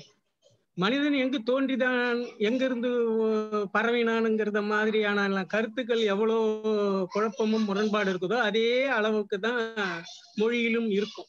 அந்த தான் நாம பரவும் போது மொழி தோன்றியதா, தோன்றும் போதே மொழி தோன்றியதாங்கிறதெல்லாம் நமக்கு இப்ப பிரச்சனை இல்லை. ஆனா மனிதன் எப்ப தோன்றனா, எங்கிருந்து பரவினாங்கிறது ஒரு முடிவு வந்து போச்சுன்னா மொழி எங்க தோன்றி இருக்குங்கிறது நமக்கு தெரியும். அது எப்படி பரவி இருக்குதுங்கிறது நமக்கு தெரியும். தமிழ் முதன் மொழியாக இது உலக அங்கீகாரம் பெற்றிருக்குதுங்கிறது மட்டும் நமக்கு தெரியுது. அந்த முதன் மொழியில இருக்கிறத எப்படி தெரியல, முதன் மொழி இல்லாம இருக்கலாம், ஆனா பரந்த மொழியாக இருந்திருக்கு. இந்த பேச்சுக்கு இந்த இதுக்கு உண்டான ஒரு இது கிடையாது ஐயா. இது நம்ம வேற தமிழ்ல ஆராய்ச்சியை பற்றி பேசுறது. இது நம்ம வரிவடிவங்கள்ங்கிற தலைப்பு நமக்கு அந்த நோக்கத்தை உருவாக்குதுங்கிறதா. நான் பிரச்சனையே சொல்லல. அந்த வடிவத்தை, வரி வடிவங்கள் என்கிற உங்களுடைய உரையே அந்த வடிவத்துக்கு சொல்றது, அந்த நோக்கத்துக்கு கொண்டு போய் இருக்குதுங்கிறது நான் சொல்ல வரேன். அது ஆய்வுக்குரியது. இதனால சில ஆராய்ச்சியாளர்கள் இன்னும் கொஞ்சம்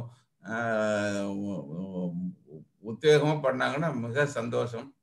நமக்கு மொழி மதம் சாராத ஆய்வாளர்கள் சரியாக வந்தார்களானால் நமக்கு மொழி சார்ந்த உண்மையான நெறிகள் கிடைக்கும். இது நான் மதத்தை பத்தி இப்ப பேசவே இல்லை. நம்ம வடிவத்துக்கு வரும்பொழுதே இப்ப பிராமி மொழி அதெல்லாம் பின்னாடி அரசர்கள், ஆட்சியாளர்கள் எல்லாம் நம்ம உள்ளடங்கி இருக்கு. மொழி இல்ல, இந்த ஆய்வுகளுடைய தாக்கம் நம்ம பார்க்க வேண்டியதா இருக்கு. இப்ப ஐயா சொன்ன மாதிரி அந்த சன் தாமஸ் வந்தாருன்னும் போதே நமக்கு ஒண்ணு இருக்கு. அப்புறம் பானர்ஜின்னு ஒண்ணு இருக்காரு. அப்புறம் இன்னும் பலர் இருக்கிறாங்க இல்லையா? அவங்க எல்லாம் மொழி சார்ந்தவர்கள் அல்லது ஒரு மதம் சார்ந்தவர்கள், இனம் சார்ந்தவர்களாக இருக்கும் பொழுது ஒரு மொழியை ஆய்வு செய்யறாங்க. நாம அப்படி எடுத்துக்கணும் ஒழிய அந்த மதம் நமக்கு இல்லை. அவங்க எதை சார்ந்து வந்திருக்கிறாங்க, அவங்களுடைய கருத்து என்ன, அதை எப்படி இதுல பாக்குறாங்கிறத ஒரு நல்ல தெளிவா நீங்க சொல்லி இருக்கிறது. உலக மொழிகளோட உலக அந்த பகுதிகளில் மொழி இருப்பது பரவி இருக்கிறத சொல்றது ரொம்ப நுணுக்கமா இருந்தது. ஒரு விரிவாக புரிந்து கொள்வதற்கு வாய்ப்பு இருக்கு. நன்றி. நன்றி.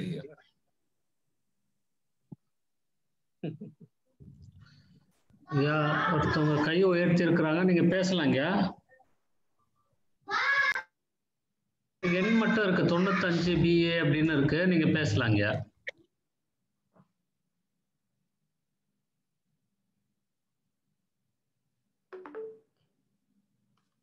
ஹலோ, அட்மிட் பண்ணிக்கோங்க. ஹலோ, சொல்லுங்க, உங்க பேர் சொல்லுங்க. வைஷ்ணவ தேவி. சொல்லுங்கம்மா. சார், உங்க டாக் ஃபர்ஸ்ட்ல இருந்து கவனிச்சிட்டோங்க சார். கொஞ்சம் சத்தமா பேசுங்க. கொஞ்சம் கிட்ட சத்தமா பேசுங்க, ஒண்ணும் கேட்கல. Yes sir. இப்போ கேக்குதா சார்? இப்போ ஓரளவு கேக்குது, சொல்லுங்க. இந்த மொழி நம்ம இப்ப வழக்கத்துல யூஸ் பண்ணிட்டு இருக்கிற இந்த வடிவங்கள், எழுத்துக்கள் இப்பதான் இதுக்கு முன்னாடி என்னவெல்லாம் இருந்திருக்கும். ஆராய்ச்சியாளர்கள் அந்தந்த துறையில ஆராய்ச்சி பண்ணிட்டு தான் இருக்காங்க. ஆனா இப்ப நம்ம வச்சுக்கிட்டு இருக்கிற இந்த வடிவங்களுக்கு முன்னாடி இருக்கிற வடிவங்கள், அதுக்கு முன்னாடி இருக்கிற வடிவங்கள் தமிழ் மட்டும் இல்லை, அந்தந்த எல்லா மொழிகளுக்கும், தெலுங்கு, மலையாளம், இல்ல சான்ஸ்கிரிட், ஹிந்தி, எல்லா மொழிகளுக்கும் அந்தந்த மொழிகளுடைய பாரம்பரியம்னு ஒண்ணு இருந்திருக்கும். அதுல இருந்து கரைஞ்சுதான் இப்ப நம்ம இந்த ஸ்டேஜுக்கு வந்திருக்கோம். இப்போ இதெல்லாம் தன்னார்வத்துல நம்ம இப்ப போய் தெரிஞ்சுக்கிட்டாதான், உங்களை மாதிரி ஒரு ஃபோரமுக்கு வந்தாதான் தெரியுது நம்ம எதுல இருந்து கரைஞ்சு இவ்வளவு வந்திருக்கோம்னு.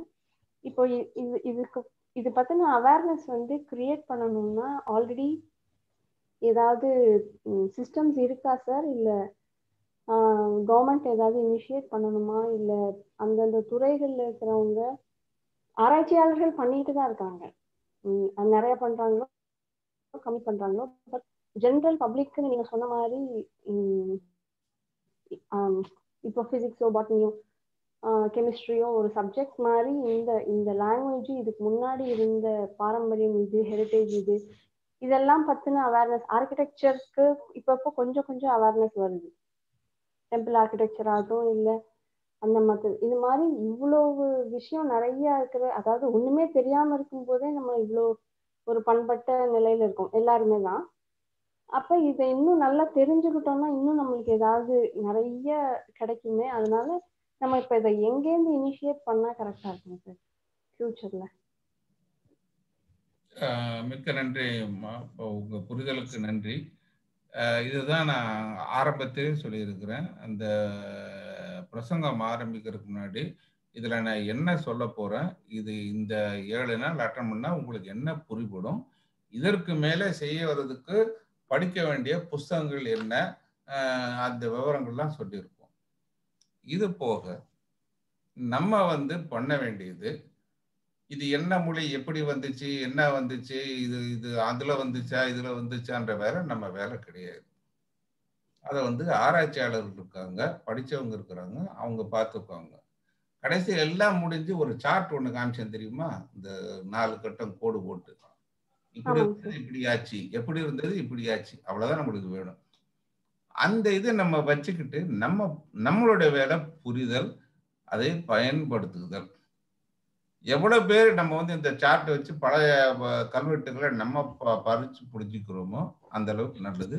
அதே மாதிரி எவ்வளவுக்கு நம்ம தமிழை நம்ம உபயோகப்படுத்தி நம்ம மென்மேலும் கொண்டு போறோமோ அது பிற்காலத்துல இன்னொரு ஒரு ராஜராஜன் தஞ்சை கோயிலோ அல்லது அசோகன் கல்வெட்டுகளோ அந்த நிகழ்ச்சி திருப்பி வராம நமது மொழி நம்மளுக்கு தெரிந்த அளவில் இருக்கும். இதுதான் நம்ம பண்ண வேண்டியது. இந்த பிரசங்கத்தின் நோக்கமும் அதுதான். நமது பாரம்பரியத்தை பற்றி அறிந்து கொண்டு அதை பாதுகாப்பது. இதன் நோக்கம் மற்றவர்களை ஆராய்ச்சிக்கு தூண்டுவது அல்ல.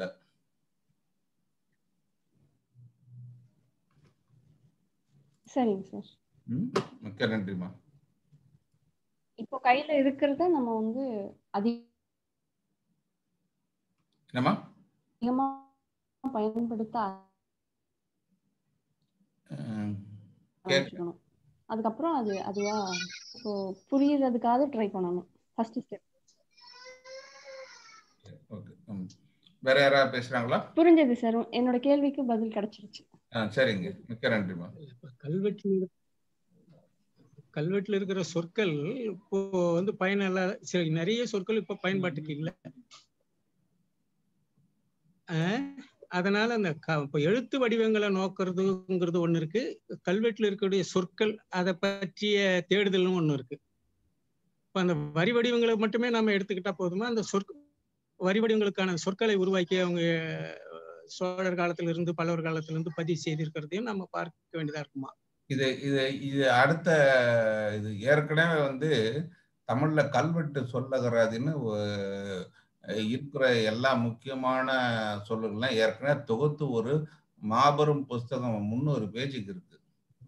அந்த 300 பேஜ் எத்தனை பேர் பாக்குறாங்க? இப்ப வர ஏற்கனவே இருக்கின்ற நிறைய விஷயங்களுக்கு டிரான்ஸ்லிட்டரேஷன் மாதிரி புதுசா இருக்கிறாங்க. இப்ப ரெஜிஸ்ட்ரேஷன் டிபார்ட்மெண்ட்டுக்கு வைப்பிடம் இது ஒரு கண்டாவியான ஒரு பேர் வச்சிருக்கிறாங்க.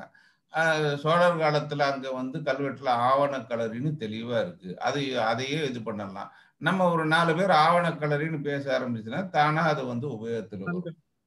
இதுதான் நம்ம பண்ண வேண்டிய இருக்கின்ற கண்டுபிடிப்புகளை முதலில் உபயோகப்படுத்துவோம், பிறகு இன்னும் கண்டுபிடிப்பை பத்தி யோசிக்கலாம். கண்டுபிடிச்சுக்கிட்டே இருந்தீங்கன்னா நீங்க கண்டுபிடிச்சுக்கிட்டே இருப்பீங்க, அவ்வளவுதான். இங்க ஒரு வயல் யூஸ் பண்ண மாட்டாங்க.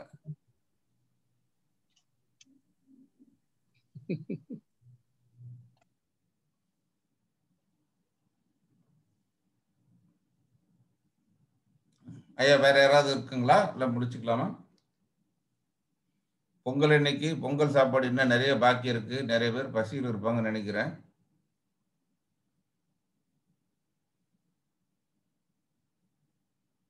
ஏற்கனவே சுகர் மாத்திரை குரூப்லாம் கிளம்பியாச்சு.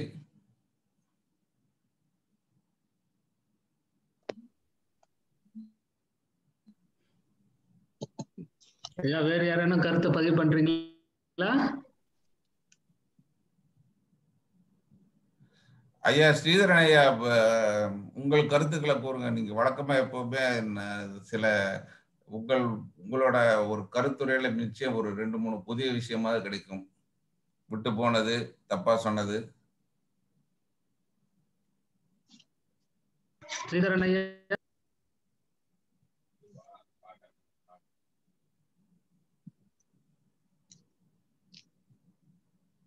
வேலுதரன் ஐயாவும் இருக்கிறாங்க. ரொம்ப நாள் கழிச்சு இன்னைக்கு இணைஞ்சிருக்கிறாங்க.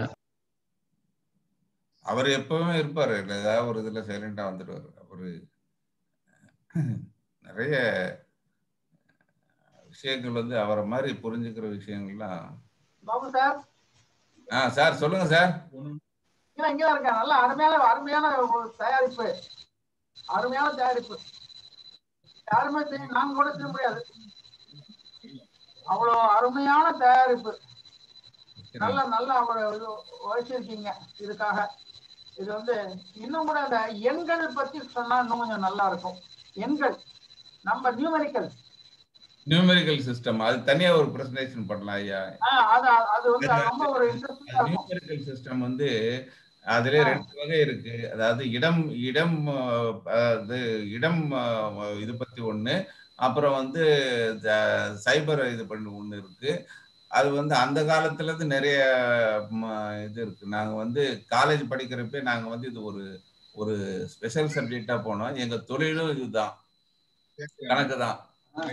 இது அடுத்த ஒரு ஒரு நல்ல ஒரு தலைப்பு சார், பண்ணிடலாம். அப்புறம் தனியாக அதாவது நீங்க வந்து இன்ட்ரெஸ்டிங்கா பாத்தீங்கன்னா, இப்போ இந்த பிராமி இன்ஸ்கிரிப்ஷன் தமிழ் பண்டைய தமிழ் எழுத்து இருக்கிற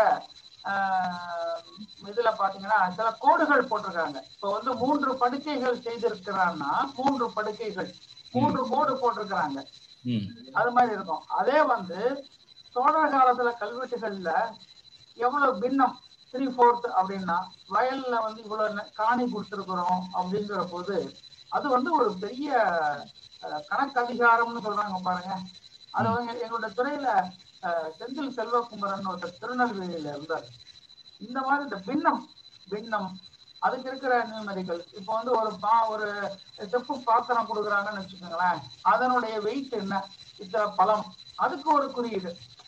அது வந்து ஒரு பெரிய நம்மளுடைய எழுத்து முறை வந்து ஹெக்ஸாடெசிமல் பேஸ் அப்படிம்பாங்க. 16 அடிப்படையாக கணக்கு. அது 8-16 அடிப்படையாக கொண்ட கணக்கு. அது வந்து ரொம்ப பழமையான ஒரு எண் கணித முறை. அது தசம இதுல வராது, 16 முறையில வருது. அது வந்து கொஞ்சம் வித்தியாசமான ஒரு கணக்கு. அது வந்து பழம்பெரும் நாகரிகங்கள் நிறைய இதுல வந்து அந்த 16 பேஸ் இது பண்றாங்க. இப்ப கடைசியில கம்ப்யூட்டர் வரப்போவும் 8, 16, 32, 10, 64 பல அதே கணக்குல தான் போகுது. ஆனா நீங்க நல்ல ஒர்க் சார். இது வந்து ஒரு நல்ல ப்ரிப்பரேஷன். உங்களுடைய ஒர்க் வந்து very interesting and very easy to follow. அது வந்து ரொம்ப இன்ட்ரெஸ்டிங். அதுதான் நல்லா இருந்தது சார். Very good beginning. ஒரு தலைப்பு எடுத்துக்கிறேன்றப்ப தைரியமா பண்ணுங்கன்னாரு. அதுக்கு பிறகு இந்த வரி வடிவங்களை பத்தி எல்லாம் கொஞ்சம் படிச்சு கொஞ்சம் புரிஞ்சுக்கிட்டு நிறைய விஷயங்கள், புது விஷயங்கள் நிறைய நான் இன்னைக்கு கத்துக்கிட்டதுல பாதி விஷயம் வந்து புது விஷயங்கள். எனக்கு நல்ல வித்தியாசமான சில கருத்துக்கள் சில இதெல்லாம் இருக்கு. இதுல ஒரு இது வந்துச்சு, இதை கொஞ்சம் சீரியஸா இப்ப படிக்க ஆரம்பிக்கலாம். இன்னும் ஒரு வருஷத்துக்கு இந்த மாதிரி விஷயங்கள்லாம் கொஞ்சம் நிறையவே பேச ஆரம்பிக்கலாம். நல்ல ஒரு புது எப்பவுமே தேடல்னு போனோம்னா சார், தேடல்னு போனோம்னா நிச்சயமா நிறைய கிடைக்கும். எதுலையுமே எந்த ஆய்வுலுமே தேடல்ங்கிறது தான் முக்கியம். அதுதான் நமக்கு கள ஆய்வு. போயிட்டு ஒவ்வொன்றா தேடு. ஒரு ஊருக்கு போறோம்னு வச்சுங்களேன், அங்க வந்து ஒரு கோயில் மட்டும் இருக்கும், என்கிட்ட கல்வெட்டு இருக்குதாங்க அப்படின்னா சார் இந்த வயல்ல இருக்கு சார், அங்க நிக்குது சார் அப்படின்னுவாங்க.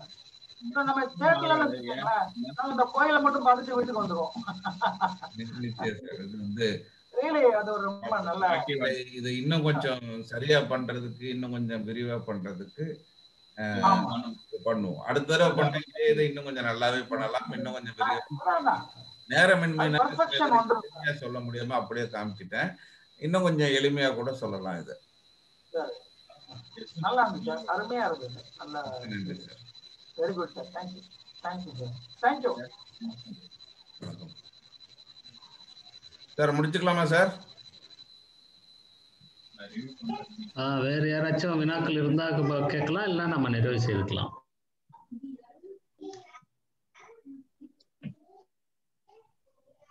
நிறைவு செய்துக்கலாம், பரவாயில்ல நினைக்கிறேன். நண்பர்களே, இன்றைய இந்த தமிழர் திருநாள் முதல் நிகழ்வாக அருமையான ஒரு தொடக்கத்தை நாம் ஆரம்பித்திருக்கின்றோம். குறித்தான இந்த கருத்தரங்கம் மிகச் சிறப்பாக தொடங்கி இருக்கின்றது. இதில் ஏராளமான கருத்துக்களை நாம் தெரிந்து கொண்டோம். இந்த நிகழ்வில் கருத்தாளராக பங்கு பெற்று தன்னுடைய கருத்துக்களை பதிவு செய்த ஐயா சிவசங்கர் பாபு ஐயா அவர்களுக்கு மின்முற்றத்தின் சார்பாக எங்களுடைய கொண்டு தங்களுடைய கருத்துக்களையும் ஐயங்களையும் பதிவு செய்த அனைத்து நல்லுள்ளங்களுக்கும் எங்களுடைய நன்றிகளை உரித்தாக்குகிறோம். 78வது நிகழ்வு. நாளை நம்மோடு இணையவர் முனைவர் சசிகலா அவர்கள் நாளை நம்மோடு இணைய எடுத்துக் கொண்டிருக்கின்ற ஒரு அருமையான ஒரு தலைப்பு தமிழ் பிராமி வரிவடிவங்கள் குறித்து நம்மோடு இணைய இருக்கின்றார்கள். நாளை மாலை 6:30 சந்திக்கலாம் தோழர்களே. நன்றி, வணக்கம். இதை என்ன பண்ணிருப்பாங்க, டெஸ்ட் ரெஜிஸ்ட்ரேஷன் போட்டுருக்காங்க, டெலிட் பண்ணி விட்டுருப்பாங்க, கேன்சல் பண்ணிட்டு இருப்பாங்க. ஆனா உங்களுக்கு வந்து நீங்க என்ன பண்றீங்க,